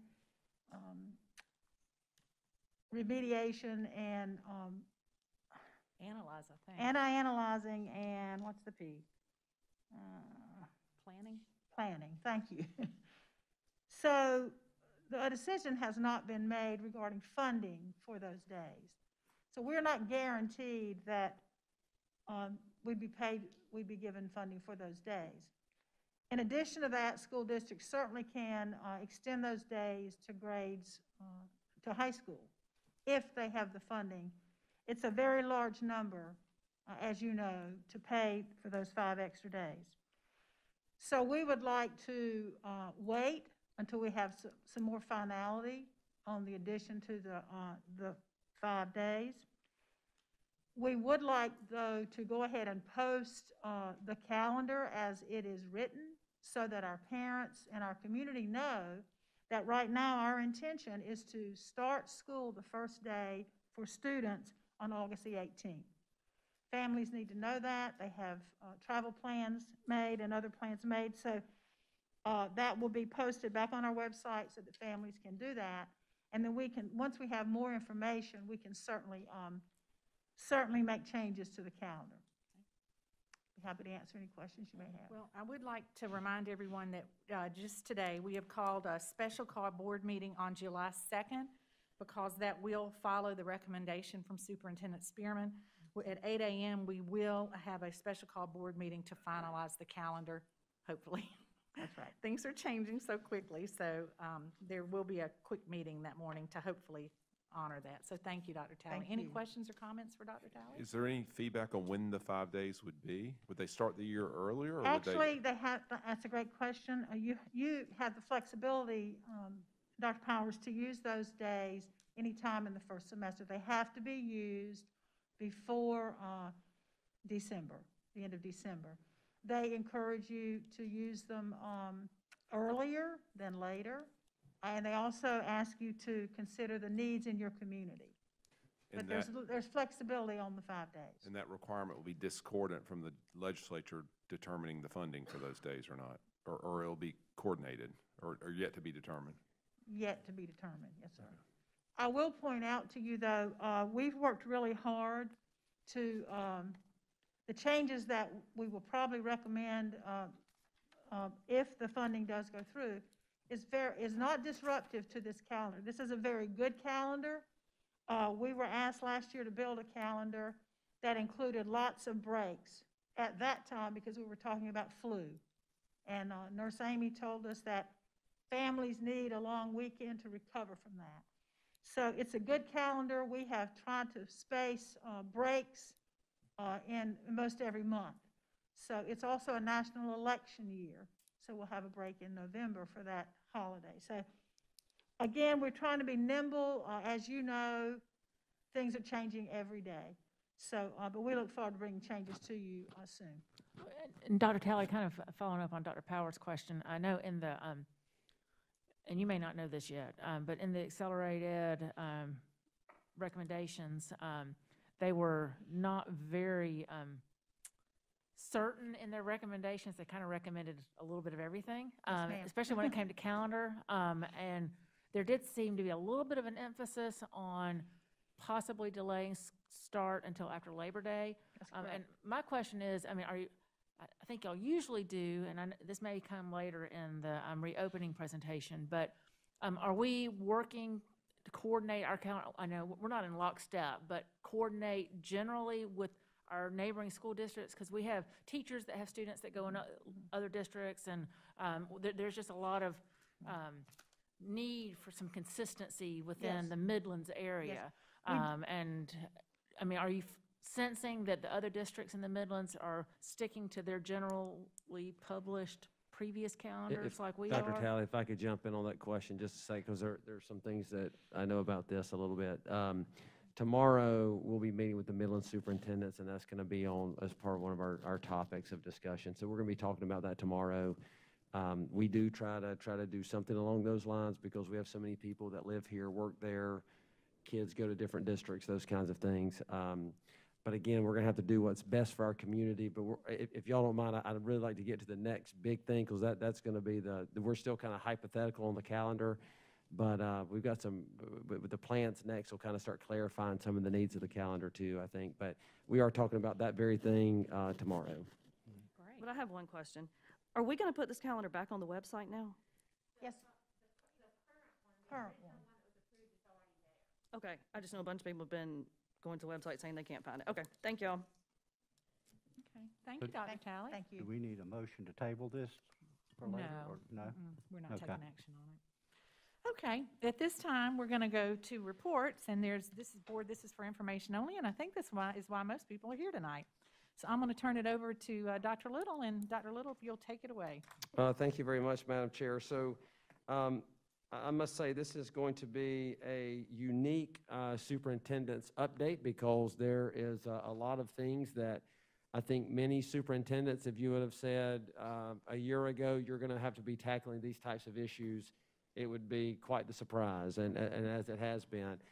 Before we get started tonight, I do want to say some words that have really framed our efforts is we wanted to be purposeful, we wanted to be strategic, and we wanted to be intentional about our work. And our goal, and when you look across the board, our goal is to maximize face-to-face time and have a strong instructional program for our students. And at the same time, it's a both and for us, and at the same time, have a safe and secure environment to minimize risk for our employees, our students, and our community at large. And so there's been lots of work about this effort. Two of those people are back here, but I think they would even admit that we have had, really right now, it'd be too long a list to count about people who've been working on this plan and who have been a part of the work that we're doing. But Dr. Smith and Dr. Phillips are going to present tonight about where we're going. But again, I want you to keep the words in mind: purposeful, strategic, and intentional. And that our goal is to maximize that face-to-face time while looking after the health and safety of our students, the adults in the building, and our community at large. So those are the big takeaways, the framing things that we've been working on. I would also say, I would be remiss to say, even that tonight we're calling this our plan, I think we're referring to it as our framework, with the knowledge and understanding that in the next month, the world could look differently. Look differently. Sorry, Melissa's gone already. She and I found out tonight, she and I both share the fact we both made a C in English 102. Just don't want to throw that out there to everybody. But the world could be a very different place in a month from now. And how that looks then at the beginning of school is still up in the air. But I am thankful for the people who worked on this, for the creative energy. We do have a number of those folks over there, and they may not want to raise their hand because they have to own some of this stuff. But I am thankful for their work, but it was really about a collective effort of bringing this together. And I think what you're going to see tonight are some solutions that really meet our community needs. So take it away, Dr. Smith. So this evening I'll be presenting to you reentry schedule options for K-12 students here in Lexington County School District 1. To create these options, we convened a group of school administrators at each grade level, well, I should say grade band, from across the district to draft initial scheduling options for reentry.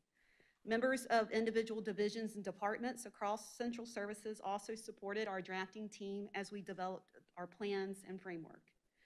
Both the drafting team and central service administrators studied a number of reentry plans from across the country to inform our design.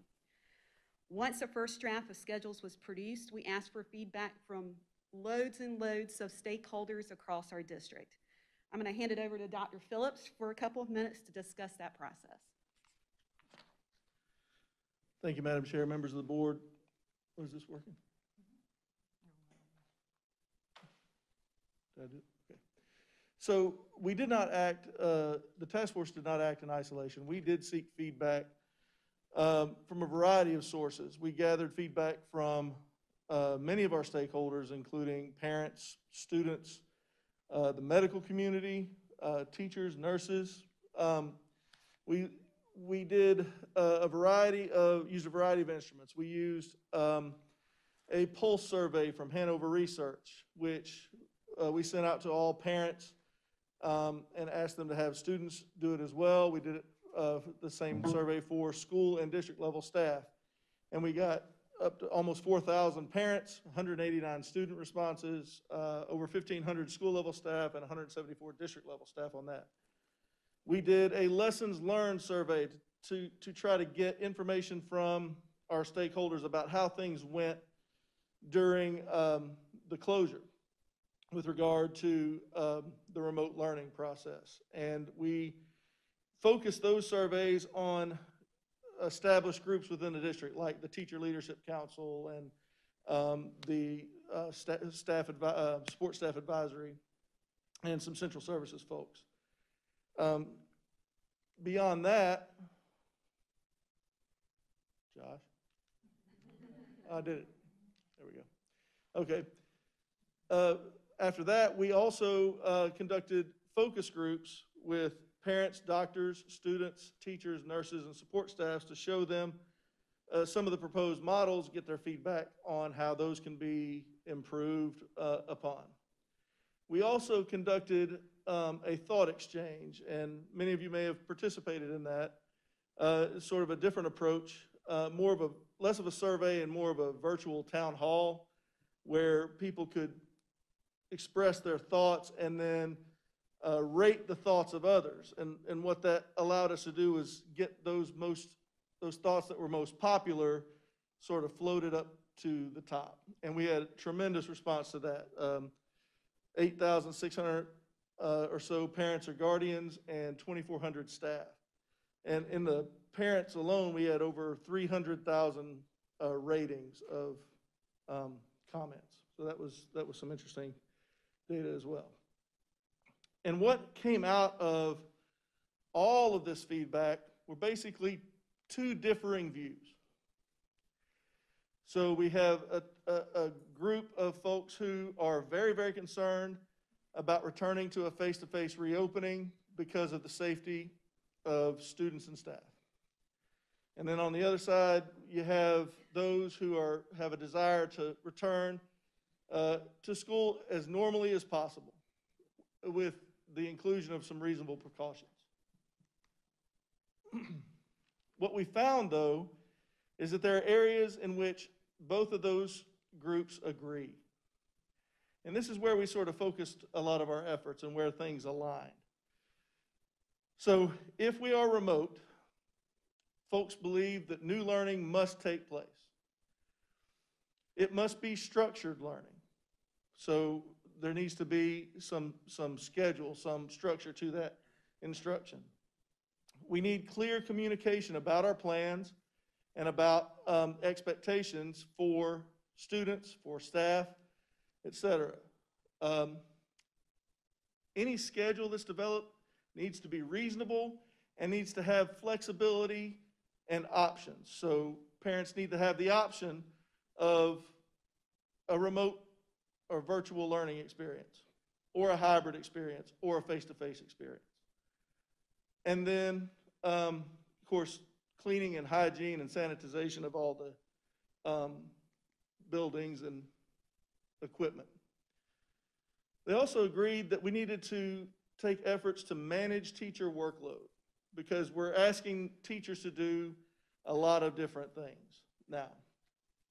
Lowering class sizes to facilitate social distancing. Establishing clear expectations for staff, families, students, et cetera, in the environment that we're living in. There was a lot of concern about teacher attendance. So how are we going to deal with absences if a teacher has to go out and our sub's going to be readily available, those things that Mr. Stacy's office is working with. Teachers wanted to make sure they were going to have the support and time to prepare for whatever models we establish. And they wanted a quick development and communication of a plan. So these are those areas where we had common ground, where those sort of two differing groups of folks said, whatever we do, we got to do these things.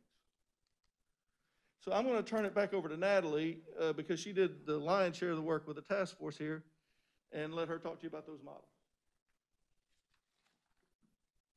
So based on the feedback from our stakeholder groups, we have developed reentry plans, again, like I said, across grade bands. To begin with, we'll look at our elementary options.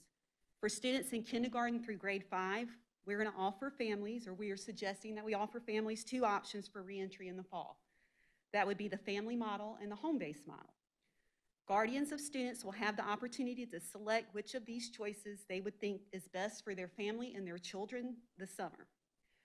We're going to present information about both tonight. And we'll begin with the family model first. So our goal in the family model was twofold. We wanted to protect students and staff members' health while also maximizing instructional time and support, as Dr. Little described in the beginning. In this model, instructional time is maximized with all students attending school each day during scheduled school hours. In addition, we believe that as our community continues to reopen and as parents and guardians return to work, that this model best supports the homeschool partnerships that we have been developing while also effectively addressing student growth academically and socially. The family model treats homerooms or homeroom classes like families, and as a part of that family, students will remain in one classroom throughout the school day, with the exception of recess and other outdoor instruction. Students are not required to practice social distancing or wearing face coverings while in that family model classroom.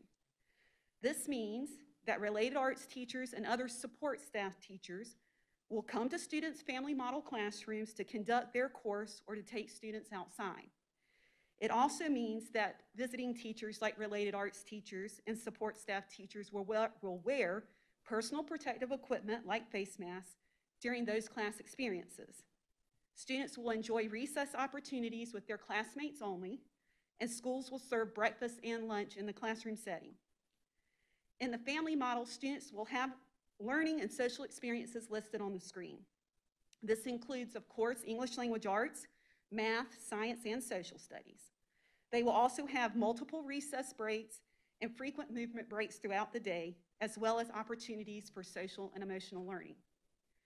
In addition, if a teacher team teaches across multiple sets of students, teachers will move between classrooms and students will remain in their homeroom class. For instance, this is how our immersion programs in elementary school would function. Again, our adult staff would be wearing PPE or personal protective equipment if they were to move classrooms. So as we were planning the family model option, we specifically wanted to address how support services would be given to children as they need. These services include special education, gifted and talented, school counseling, response to intervention, English as a second language, and other school-specific supports. We are suggesting that schools use both a push-in and a pull-out model to provide these services to children. In both of these, whether it's a push-in or a pull-out, our teachers will be wearing personal protective equipment. And I did want to kind of name some of what those models could look like. So if teachers are pushing into a family model classroom, they would be working with a small group while in the class with their homeroom teacher, and they would be wearing PPE at the time. You might also have a staff member come to a class and pull an individual student out to do individual conferring. Again, the staff would be wearing PPE. The staff might also pull a small group of children from the same homeroom class or family model classroom. Again, the staff would be wearing PPE. And finally, if needed, staff may pull children from multiple classrooms, but in cases of that, both the staff and students would be wearing personal protective equipment, and they would be practicing social distancing as much as possible. So in order to support this family model option, we also review the start and stop time for the school day. So typically in elementary schools in the past, schools started around 7:40 a.m. in most sites and ended at 2:20 p.m. Please note that our suggested start and stop time for the coming school year will be different. We are suggesting that elementary schools start at 7:50 a.m. and end at 2 p.m. We believe this slightly shortened day will allow schools to stagger both entry into the building as well as dismissal from the building in the best way possible to keep children and staff safe. In order to help young children practice these procedures for social distancing and the staggered entry and dismissal, our team wanted to recommend that elementary students should transition back into school that first week in an incremental fashion. So what this means as a whole school, like in the whole school context, is that half of the student body would come on days 1 and 2. The second half of the school would come days 3 and 4, and then all children would be there on day 5. Each school would provide specifics to guardians regarding the start date for their specific children or family. So from a teacher's perspective, though, this means that half of his or her class would be there again on day 1 and 2, the other half there on days 3 and 4, with the full class there on day 5. Is that just the first week or that's ongoing? Just the first week. So student and staff safety was vitally important in our planning, and we believe it should be kept paramount as we continue to make decisions. So we wanted to make sure you understood that we were going to be using and creating guidance from the CDC and from DHEC, as well as our district's operations and human resources departments, to address instances when a student or staff member were to test positive for COVID-19. In these cases, though, instruction will not stop. We will continue to provide quality learning experiences for our children in a distance learning format during any time of quarantine. Because of that last statement, I want to make sure I explain to you the next thing. So distance learning Wednesdays. In our end-of-year work plan reviews with administrative teams and school leadership teams, they repeatedly mentioned how collaborative and resilient both our educators and students were during the spring closure. But the other kind of theme in the conversation has been how hard it has been for our teachers to brainstorm, design, and execute distance learning in such a tight turnaround. So to ensure that quality instruction for all children, both in the face-to-face and distance learning environment, our team believes it's critical to provide teachers with time to collaborate and time to plan engaging experiences for children around new learning. This is why we are advocating for elementary teachers to have distance learning days every other week. The distance learning Wednesdays ensure educators have time to collaborate, plan, and design learning experiences that support our children in becoming effective communicators, collaborators, creators, and critical thinkers. These Wednesdays will also give educators consistent access to professional learning that they need to develop technical and adaptive skills. And finally, distance learning Wednesdays will give them time to engage in parent conferences so that we can figure out the supports they need both in school and out of school. So as I mentioned at the beginning, there is also a home-based model. And in the home-based model, instruction will be provided virtually through a variety of formats with accountability measures in place for progress monitoring and academic growth. We will also be providing virtual support services and social emotional learning supports in a variety of formats such as telephone calls, emails, and virtual platform meetings like Zoom or Google Hangout.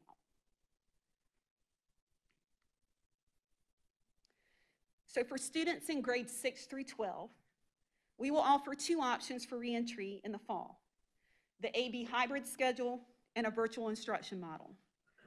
Guardians of students, again, will have the opportunity to select which of these schedules best fits their family and their children later this summer. We will present information about both, and we will start with the hybrid schedule. So in a hybrid schedule model, students will be assigned to either a cohort A group or a cohort B group to support social distancing. For students, this means that they will have 2 days of face-to-face instruction and 3 days of virtual learning each week. In the face-to-face instructions, teachers will still be using our district's instructional model, which we call the student engagement model. On those face-to-face days, they will still have mini lessons, they still will have small group differentiated instruction, and they still will engage in individual conferring. On virtual days, educators will use structures that empower children to be leaders of their own learning. Content and learning on virtual days will be a continuation of what they had done in the face-to-face environment previously. To support student growth, schools will schedule virtual opportunities for students to work with their teachers in real time to address academic and social needs. In addition, teachers will design and schedule virtual peer collaboration opportunities for students to continue their work in a group setting. So at the middle level, the AB hybrid schedule will have 7 periods each day when students are in a face-to-face group. Please note that the start and stop time for middle school has been adjusted for the 2021 school year as well. Currently, our middle schools start, like this year, our middle schools started at 8:05 typically and ended around 3:30. For next year, we are recommending that middle schools start at 9 a.m. and end at 4:15 p.m. From the student perspective, the AB hybrid schedule provides them with a well-rounded middle school experience. Each student has a rich course of study that includes 4 core classes, 2 exploratory classes, and 1 advocacy period. To aid in the social distancing aspects, the team built in 10-minute transition times between classes and is recommending staggered class changes. This time period presents schools with the opportunity to design the safest transition plan possible at each grade band. All periods in this schedule will be 55 minutes, with the exception of period 2, which was made longer for non-instructional class tasks like ordering lunch. From the teacher perspective, core teachers will teach 4 classes and have 2 dedicated periods, 1 for planning and 1 for virtual support of students. Exploratory teachers will have 5 classes and provide support to their virtual day cohort when they are not with students in a face-to-face setting. Specialized programs and supports, again in this model, will be still possible. Students who receive response to intervention, English as a second language, or special education supports will still have access to these services on face-to-face and virtual days. Students who need this added layer of intervention may attend pull-out services for special ed, response to intervention, or ESOL in lieu of one of their exploratory classes, or they may be eligible for additional supports. This allows all children to have at least 1 exploratory class. Furthermore, students will experience differentiation through accelerated coursework like they always have, and immersion students will continue to take a language and passport class under this model. Lastly, the advocacy period and lunch would be combined. This allows for more face-to-face instructional time when students are in the building, while providing social and emotional support, as well as time for children to decompress with their peers in the advocacy setting. So for middle school, secondary teachers as a whole, we are recommending virtual learning Wednesdays. Like the elementary model plan, these same teachers need time to provide virtual student supports, to collaborate and plan engaging student experiences, and to engage in rich professional learning.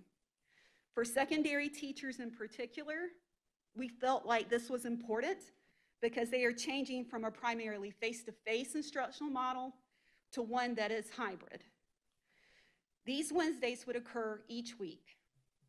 We believe that these virtual learning Wednesdays ensure educators have the quality time they need to collaborate with one another to design hybrid learning experiences and supports that empower children to be effective communicators, collaborators, creators, and critical thinkers.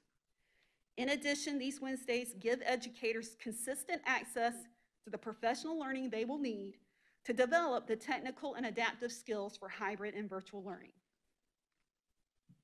So in order to support all students and families in a hybrid environment as described, our team is recommending that students have multiple contacts from school staff during the 3 virtual days, easing parents' concern if their child is at home.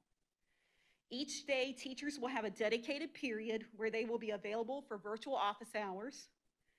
This allows educators to provide instructional support and services to a cohort of students attending school that day in a virtual setting.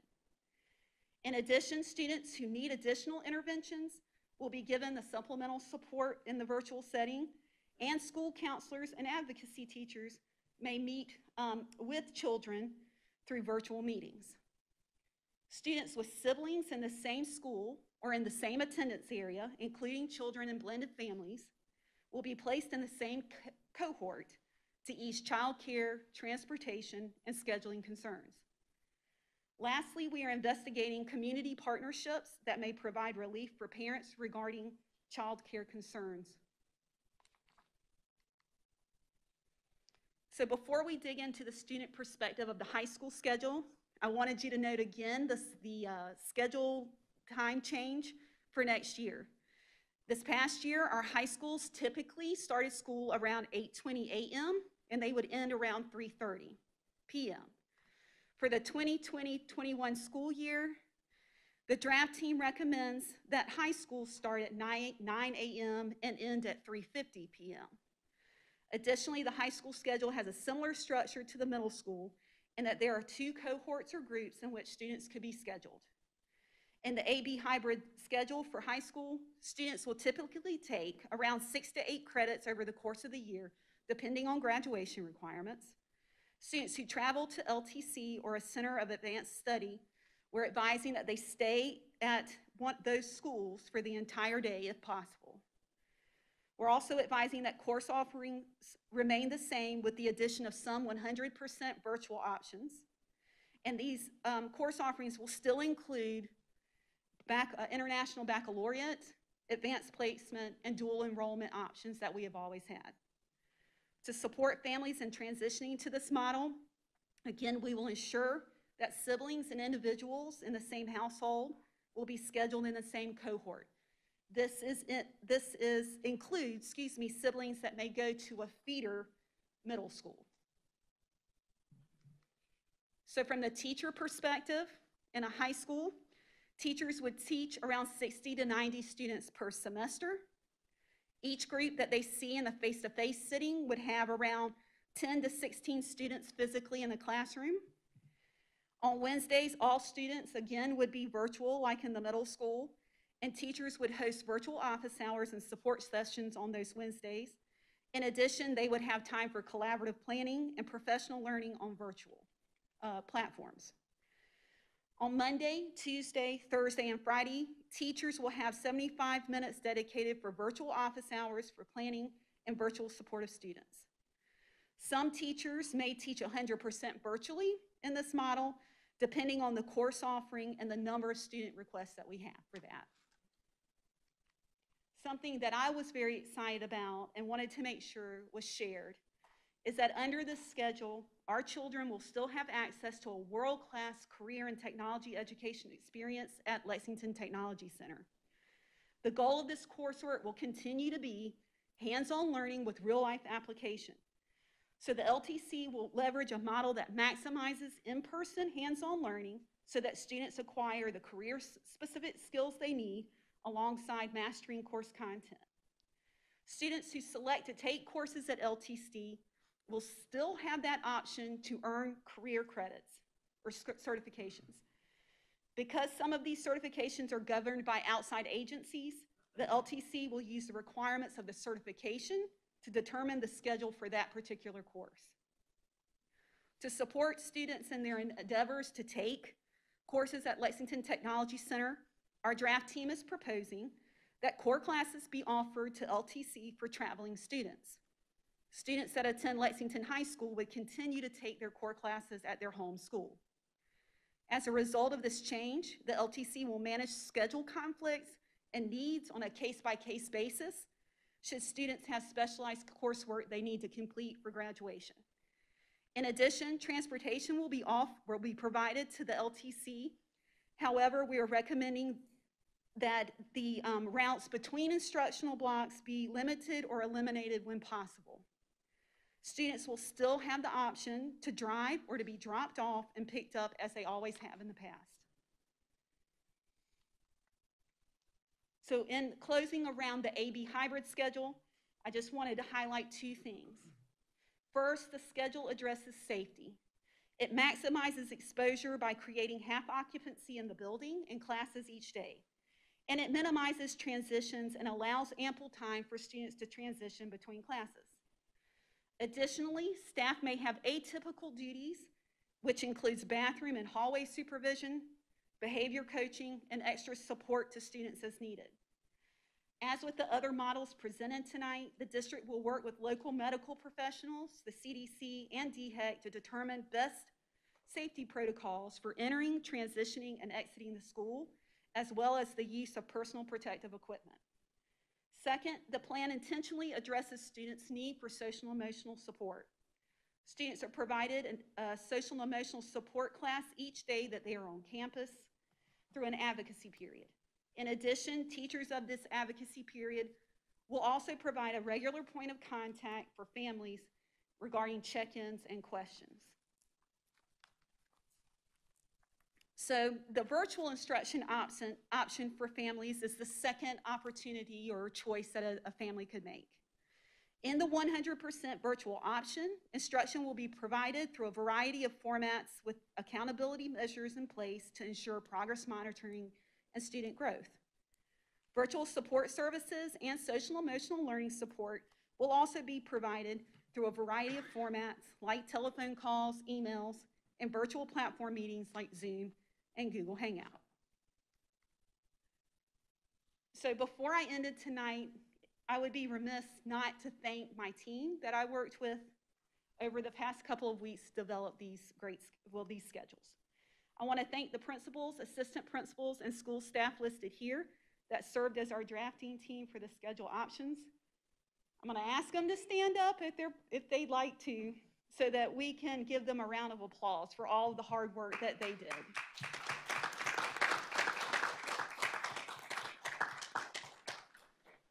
And when I say hours, it was hours and hours of study on their own, the different entry plans, as well as the work that I kind of harangued them to do when we met through Zoom and other meetings. So they did an amazing job in taking this feedback from stakeholder groups to ensure that our options met the needs of our children, staff, and families. Specifically, the drafting team correlated the stakeholder feedback with our options. By intentionally using this feedback to clarify and revise our plans, we are confident that school schedule options that we presented to you tonight ensure the safety and security of our students and staff, maximize learning experiences for children, and provide social and emotional supports that all students need while staying true to our mission and vision as a district. We could not have refined and produced these options without the support and work of the professionals listed here. We are definitely stronger together. So, at this time, if you have questions, I'd be glad to help. I just want to say thank you. I know a lot of work went into that. Wow, I'm not even sure what questions I have. But I do know that, I know I will be bombarded with questions probably as soon as I leave here. I have for the last couple of weeks and all the way up until when I pull in the parking lot. Who do people call or email that would actually have some answers for them? So we are developing a website that will go live right after this meeting with the options and choices. And on that website, they will list the people that they need to contact should they have questions. So it'll all be on that website that'll be connected to the lexington1.net site. Okay, thank y'all.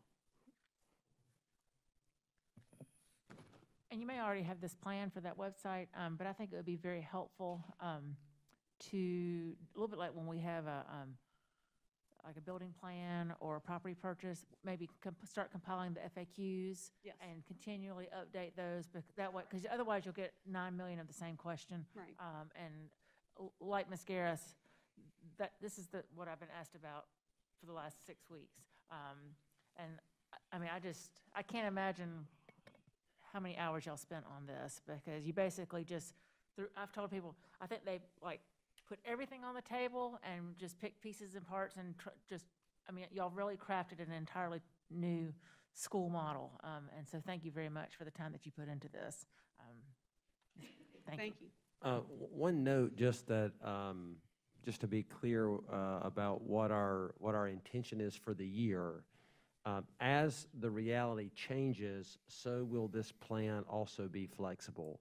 So I think our number one goal and our number one hope is that we're going back to school with no social distancing issues whatsoever. I mean, I think that is certainly our hope. And perhaps, you know, if treatment or a vaccine or whatever else is generated this year, maybe that's a possibility. But what we are really looking at is this to be, as Dr. Talley said earlier, a nimble plan. So if the reality changes, and let's say it maybe doesn't change for the good, then maybe we are going to be much better prepared this year to engage in a virtual or distance learning environment. And our commitment to our community is that the learning that you experienced in the fourth quarter of last year is not the same type of learning that you're going to experience distance-wise or virtually this year. Number one, we've invested heavily in time for our teachers to prepare, and I cannot tell you how important that is. We have to give our teachers time to think through this.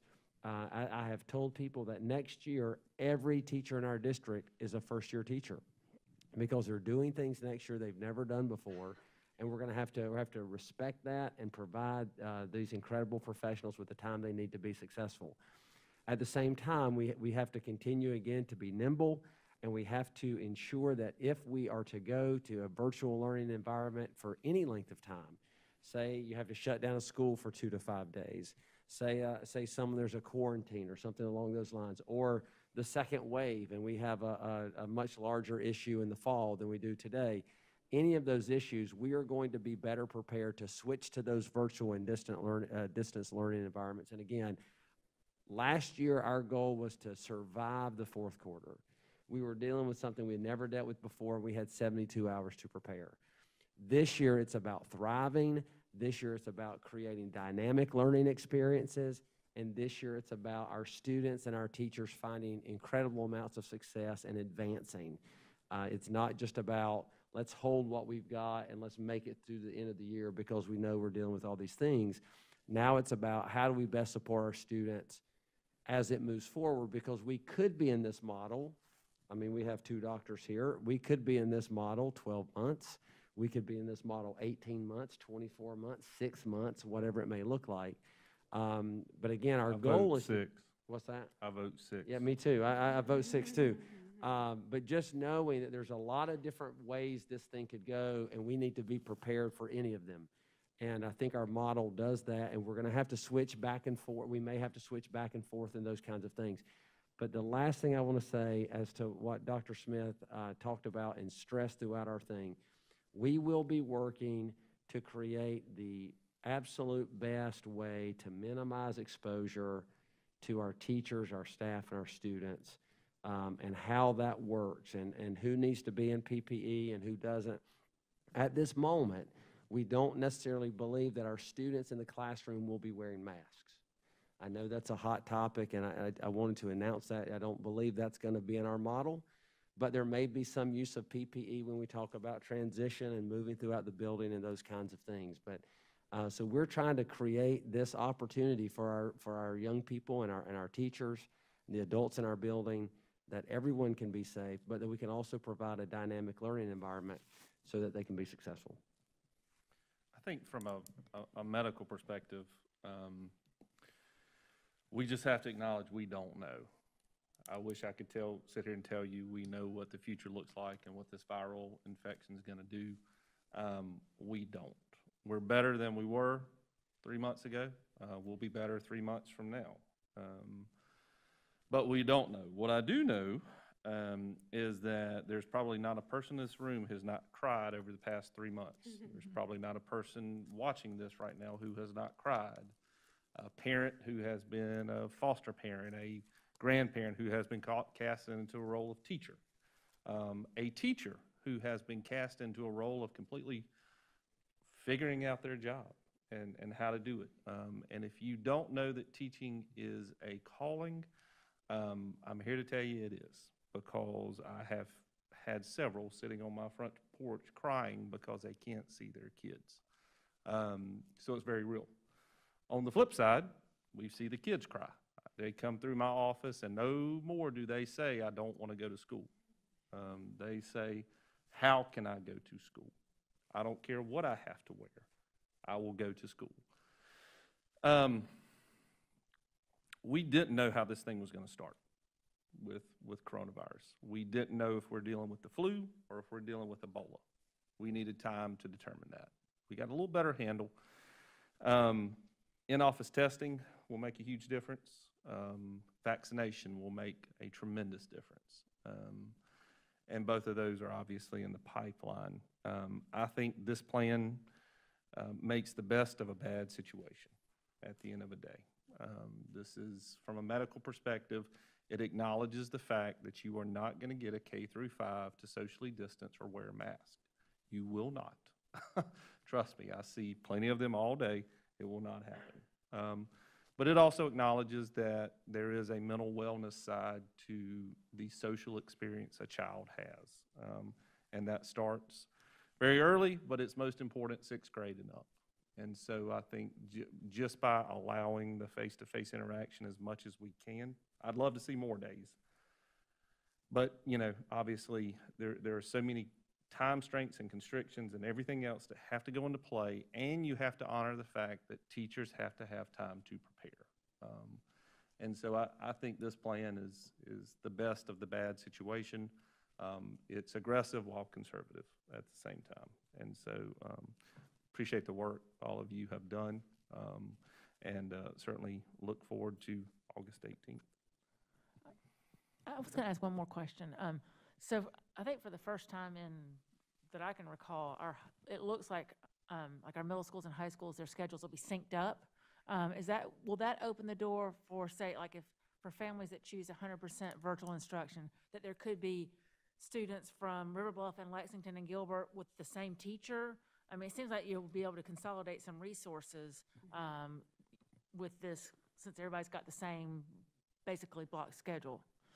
Is that part of your conversations? So yes, we are developing plans in terms of what a virtual academy would look like should families choose to go 100% virtual. And those FTE allotments are really going to depend on the number of requests that we have in those sections.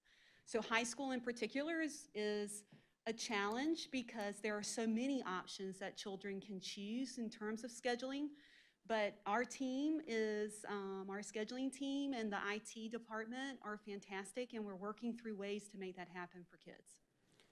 Also note, we have you may have said this earlier, but we have a survey going out by the end of this week where we will be asking families if they are interested in the 100% virtual option. And so we're going to be collecting that data as soon as we can, and being able to turn that around then into the planning of what that ultimately looks like. But to your point, it's possible that you would have students from across the district in one virtual classroom with the particular teacher. For the survey, and I know the survey is just gauging interest, but once a family chooses virtual, they're virtual through the school year, right? They can't. Well, that was some of our initial conversations, but I think it really depends on the number of families who are interested in a virtual option, and I think it also depended upon what happens. Today, the breaking news today was that Dr. Fauci said he's cautiously optimistic that a vaccine will be developed in early 2021. So if something like that were to happen, we would need to change gears if our reality changes. So I don't want to sit here and tell you that it would not be for the year, and perhaps you need to plan for it to be for the year, and think about it that way. But we also want to understand that we could have any number of families who are infected by this, and we're trying to be as flexible as we can. So I have a question. Will the teachers be working from school or home on virtual learning days? They'll be working from school on virtual learning days. Okay. Are we going to be taking temperature of the kids coming into school? That's part of the strategies we have not yet identified. That's where we're talking about transition periods and the safety procedures associated with those transition periods. Okay. And so have you gotten as far as the buses and at what % capacity they'll be operating? So DHEC has provided us feedback on that. That's why one of the things is you notice that the middle school and high school, their days are delayed, is because the elementary schedules, they can only run at 50% capacity. And so we're trying to make accommodations for the amount of time it will take to run morning buses, because you may have multiple elementary school routes because you're only running your buses at 50%. And then you've got to make sure you have time for the high school and the middle school students to also do what they need to do on the buses. So one of the really great things is about research around the adolescent brain indicates that they need to start school later, and so high schools have really always been slow to adjust to that. We've always done okay with it, sometime around mid 8 p.m. or something, or 8 a.m., but they used to start high schools at 7:30. And so having a 9 a.m. schedule actually works better for the teenage brain. And so we think actually that model will improve quite a bit, despite the reason why we got there. But yeah, we're trying to make accommodations for buses, trying to make accommodations for how long it's going to take kids to get to school. And so we're still finalizing those plans, but those were some of the acknowledgments. We acknowledge that it's going to take us longer to get elementary school students to school. So therefore, we're delaying middle school and high school days. Okay. Thank you. Consideration for dual enrollment, what does that look like? Well, our plan for dual enrollment is business as usual. Okay. We're going to certainly work with Palmetto College, USC Sumter under the umbrella of the Palmetto College, and work with them about how we can do dual enrollment. Dr. Smith, do you have anything to add about dual enrollment? So right now, what we're working on is how do we schedule that in the context of the models that we presented tonight. But all the information that we have right now indicates that students will still have access to every class they've always had access to.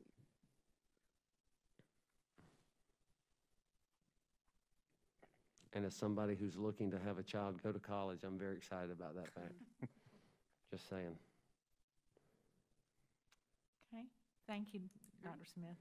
Thank you, Shane. Again, I do want to reiterate, as of now, I believe we have our information will be going out.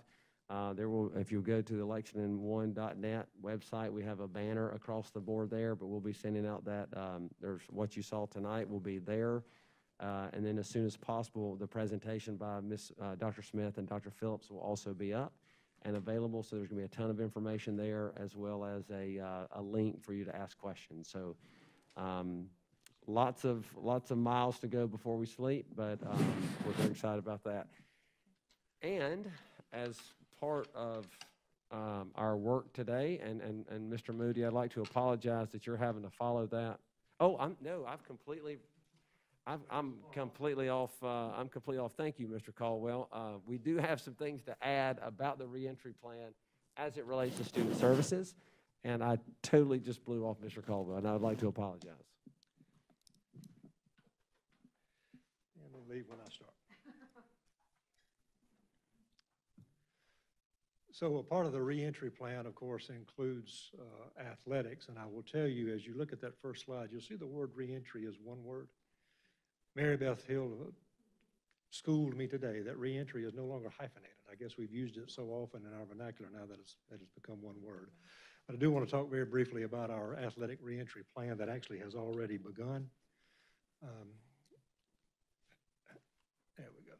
And I want to start with the foundational statement. I borrowed some of this language from the High School League, and I think Lexington 1 adheres to that also, and that is that the league and the school district believes that it is essential to the physical and mental well-being of students to return to physical activity and athletic competition.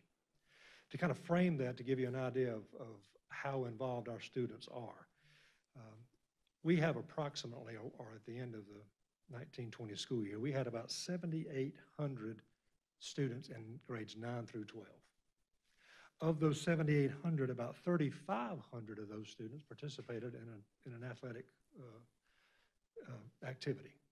That's like 45% of the high school students participated in some athletic opportunity. So when we shut it down in the spring, of course, we didn't shut down all 3,500 by shutting down the spring activities, but almost half of our students are currently engaged. So this has a huge impact on our students that we had to end the year without athletics and the prospect of not being able to have athletics at the beginning of the year. I will tell you that question is still under consideration. We're not really sure what athletic competition is going to look like, if it's going to look like anything in the fall. But we have begun the reentry plan, and I wanted to share that with you briefly tonight. Again, as Natalie, Dr. Smith mentioned several times, the word safety. Well, safety first, of course, is the overarching goal of this reentry plan. to keep our student athletes, our coaches, our trainers, and any other staff members involved. Safety comes before anything else. Back in late April, early May, David Bennett began working with our high school athletic directors and trainers. And let me say this, anybody who knows me knows that I've made a career out of being surrounded or being able to surround myself with people who are much smarter than me. That has never been more evident than through this process, because we've had the work of Coach Bennett, the high school athletic directors, high school administrators, the trainers, Amy Wood, who is absolutely a phenomenal resource, Matt McCormick and Clark Cooper in our office have done the heavy lifting on this plan. So I want you to know that first and foremost. Without those folks' foresight and intelligence and expertise, we probably would not have this plan in place. But at any rate, in anticipation that the high school league would have some plan, we began planning ahead of that. And in late May, the high school league did submit and disseminate to the districts a 3-phase plan to return to athletics in the fall. That really didn't tell us what to do. It kind of guided our thinking, because we already were, we already had a plan in place, and so we were glad to see that what we had developed was kind of in line with what the high school league said. So from that point, we continued to get feedback from the athletic directors, the trainers, the school and district administrators, and phase 1 of a 3-phase entry plan actually began last Monday, June 15th. Now, within that plan of 3 phases, we have phases within phase 1. And week 1, which was last week, we invited the fall sport athletes back on campus. That's football, volleyball, cross country, those type. And I want to tell you that, and of course, in week 2, that'll be the winter sport athletes. Week 2 started yesterday, so that's mainly basketball and wrestling. And then week 3, which will start next week, will be the spring sports, baseball, softball, golf, those type things. That's not to imply that phase 1 will be over in 3 weeks, but we wanted to be slow and deliberate in reacclimating the kids back onto campus. The coaches are emphasizing strength and conditioning workouts over skill development. One thing that we have to realize and accept is that students probably deconditioned over the break. And so we have to, the weather last week was pretty kind to us and kind to the athletes. This week, not so much. So we have to be sure that we go slow and steady, and as we reacclimate those students into the strength and conditioning workouts. And I also want to stress that participation of the athletes and participation of the coaches is completely voluntary. If they, for some reason, for any reason at all, feel like it's not in their best interest to participate at this time, they're not going to be made to do that, and there's no penalty, no negative consequence for that. We have had a few athletes that have decided it is not in their best interest. To my knowledge, Coach Bennett, I don't think we've had any adults at this point that have chosen not to participate. But if for some reason they chose to, that is certainly their choice. So again, this is completely voluntary. Some of the health and safety measures that we are taking as the students arrive on campus each day, there will be temperature checks and health screenings that are performed daily. So the way that works, the trainers screen themselves and the coaches, and then the coaches screen the players each day. And the screening involves a temperature check, and it also involves a series of questions. And if they have a temperature of over 100 or more, or they answer yes to some of the questions, then we have a process in place. If they have a temperature of 100 or more, we'll sit them down for 10 minutes, check it again. If it's lower than 100, they're able to participate. If not, then they have to call home or go home for that day. The students are masked when they're not involved in an activity, which basically means they're masked when they arrive to campus, and they're masked when they leave campus. But when they're there doing the physical activity, they're certainly not going to be masked. Coaches, however, should be masked at all times. We are maintaining 6 feet of distance between the participants and 12 feet of distance when working out. So that becomes very challenging. And as our numbers grow this week and next week, that becomes even more challenging because we have a limited amount of space with which to work with all of these athletes. The weight equipment can be used, and when it says clean between each group, I want to stress that the students can go into the weight room. Again, they are 12 feet apart, but they're not sharing equipment. So if they're working with kettlebells or they're working with dumbbells, they will work with those by themselves. And when that group of 10 leaves and the next group comes in, but in between that transition, all of that will be sanitized. So they can't share any of the weight equipment. There's no more than 10 people allowed in any activity in any group, and that's 10 people including the coaches. So athletes and coaches, no more than 10 in a group. The groups stay together, kind of like the family model. Those groups stay together during the entire practice, and they're only allowed in one area at a time. And this probably was the most challenging because we can only have 10 people on a football field. Now, in my mind, when I first heard that, well, we'll take a fence, Coach Bennett, and we'll put it down the 50-yard line, and we can turn one football field into two. And the high school league was very clear, no, you won't. So 10 people on any facility at one time. So in one gym, in one weight room, on one football field. So again, that's a challenge, and it's getting more challenging as we have more students come onto campus. The first 10 weeks, the first 10 days of the practices, and we are approaching day 10. There's no balls, no other equipment being used.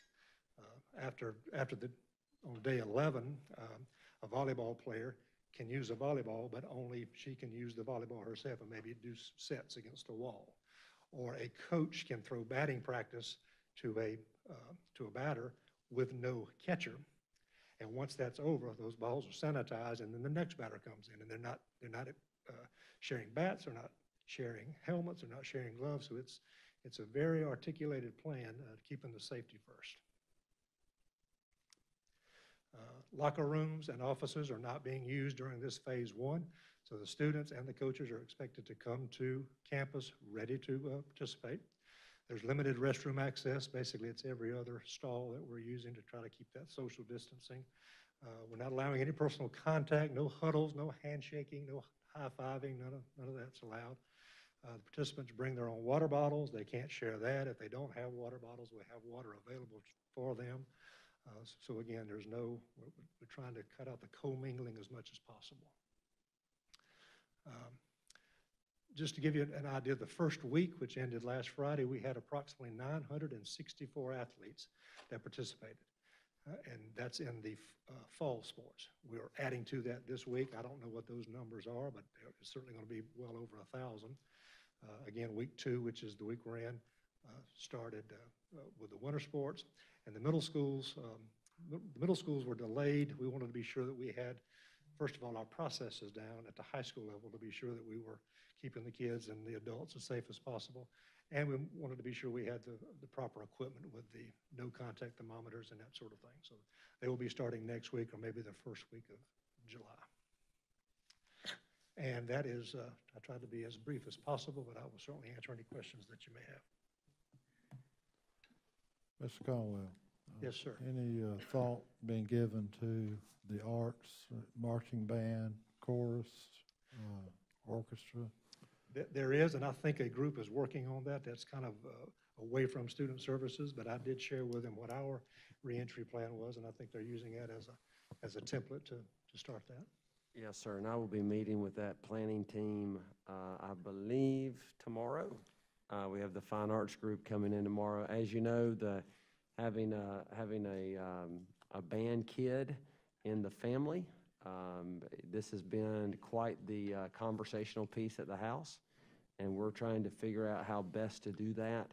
One of the great challenges of marching band and really chorus as well is that when you are playing that musical instrument, you are using your breath, you're using, I don't want to gross out the room, but you're using a lot of spit, bodily fluids to play that musical instrument. And there's a lot of force behind that, and so there's a lot of concern about what that might look like. But we're going to do all we can to get band and chorus up and running and do so in the best possible situation. But there's also some coming out shortly. There will be some, I saw on the Accelerate Ed plan today, they've got other, people are rolling out other plans about that, but our plan, we're going to meet tomorrow with that and kind of find out where we are. But we need those kids playing. I mean, there's no substitute for practice. And, you know, you'll see a student who goes, well, I mean, you saw this all the time. In August, their noise, it sounds like they're killing, you know, an animal, and then by December, they're playing music. Well, they've done that because they've got significant practice time between August and December, and so we want to maintain that as much as we can. So we're involving some folks in the band world and chorus and orchestra to help. Yes, sir. They've been part of the planning process, all our band directors and all those folks. That's a great quote. I won't take up a lot of time, but during World War II, somebody asked Winston Churchill, well, why don't we stop funding the arts, you know, toward the war effort? And his answer was, well, what are we fighting for? So let's don't forget about the arts. I think they're as important as anything else we do. Agreed. Any other questions I can answer for you? Very good. Thank you. Mr. Caldwell, I'd like to, again, apologize for overlooking you, and I appreciate so much, Coach, and your work on making this happen. Thank you very much for all of your efforts. All right, next on our list is we have Mr. Will Moody. Again, Mr. Moody, I apologize for you having to follow such a distinguished and panel of educators ahead of you, but I know you will represent yourself and Gilbert Elementary School well. But if you'll recall, last board meeting, we had Centerville Elementary School present the blue and orange of Centerville Elementary School. And today, Mr. Moody would like to talk about changes at Gilbert Elementary School and how that's going to look. Mr. Moody. Thank you, Dr. Little. And the reentry plan is a tough act to follow, so I'll do my best here. And I was thinking on the way over here, I have the unique distinction of being the last principal of Gilbert Primary School and the first principal of the new Gilbert Elementary School. So that's exciting. And I'm going to tell you about some of the changes on the horizon for our school. This is the architect's rendering of what the front of our school will look like when the renovations are complete. And we're excited the new signage and some architectural elements there will make it more obvious where the front of our school is and help us welcome visitors when they come in. And our improvements are well underway. They jumped on the school and the campus the minute teachers were gone for the summer. The most visible and obvious changes will be a reconfigured car line in front and a bus lane in the back, which helps give us a more efficient flow of traffic on the campus while keeping everybody safe. But we've got lots of improvements, and some of these are already complete, and we're excited. I do want to point out that we worked with members of our special education team to select new playground equipment that is inclusive and accessible to students with disabilities. So we're very excited to make our main playground accessible to all children. A few fast facts here. We will continue to serve 3-year-olds through 5th grade, and we will continue to be a Title I school. We'll have about 816 students, which is a little smaller than what we were as Gilbert Primary, and we'll have about 117 staff members. That includes certified and support staff. Our school community, our PTO, our SIC, they're all very excited about our new logo that you can see here, and I want to talk to you a little bit about some of the elements in the logo. You can see we're committed to the red and black color scheme that's typical of Gilbert. We've added the block G in the middle, which we feel like strengthens our identity as a Gilbert community school, shows alignment with Gilbert Middle School and Gilbert High School. And the feather in the background is meant to show a connection to the Gilbert High School Indians and the GMS Warriors. So we're very excited about that. New brand for our school. You can see our mission there is to empower students by developing the whole child through academics and leadership. And our vision is growing, learning, leading together. And we believe that the word together captures what Gilbert is all about. Two major initiatives that we're excited about for 2020-2021, and I'm glad Mr. Oswald mentioned the arts, because arts integration or arts integrated instruction is something that I'm very passionate about. And we actually started this initiative this current school year, and we'll grow that this year. And also AVID. I worked at an AVID school previously, and I've seen that work with teachers and students. I'll be happy to give you more information about that if you'd like, but what's most important about both of these initiatives, they're both grounded in research-based best practices, but more importantly than that, they open up multiple pathways to success for every child. And we feel that both of these directly support the Lexington One mission and vision. And that's going to be some exciting things for you to come out and see. We hope you will. Like all Lexington One schools, we'll continue to provide world-class learning experiences, and I've listed a few of those here. You can see our arts integration initiative referenced again there, along with AVID across grade levels. We're excited to see our Spanish immersion program grow from kindergarten all the way through the 5th grade. And we'll continue with strong social emotional instruction that we have currently at Gilbert Primary. So this is year 6 of your immersion program? Is that what you're saying? Like 5th grade class will be the... Well, currently we're only K through 2, so now we're adding grades 3, 4, and 5. Yes, sir. And then our major areas of focus for next school year, student engagement, that's where AVID and arts integration, along with the workshop model and reading, writing, and math fall under. We'll focus on culture and community. We have a great community at Gilbert Primary and in the Gilbert community itself. But as we rebuild a school family with new staff members from Gilbert Elementary School and students that are coming back to us from Gilbert Elementary, that will be just a big focus. We want to continue to have that warm, welcoming, inclusive family environment that we have, and then the continuous improvement of our learning environment. And that's me. That's quick. We'd love for you to come visit next year and see all the changes. Any questions for me? Nicely done, Mr. Moody. Thank you very Thank you. And Madam Chair, with Mr. Salters not here tonight, I think it'd be best if we we'll do an operations update at our July meeting, and we'll kind of capture all of that, especially with the lateness of the hour and him not being here, if that's okay. It's okay with him. I've already checked, and so that concludes my report. Great. Thank you, Dr. Little, and thank you, Mr. Salters, for joining us virtually. Board 16.0 is their items for board information. 16.1 includes your monthly general fund financial report for May of 2020, your monthly general fund budget transfers for May of 2020, your monthly capital projects report for May of 2020, your monthly unauthorized procurements report for May of 2020, and your 2019-2020 fiscal year grants report. And I just want to thank everybody for sticking with us so long. This was we knew it was a big meeting. It's just a big year, so we appreciate y'all sticking with us. And you know, I know some people it's very nerve-wracking for them to come in person to contact us.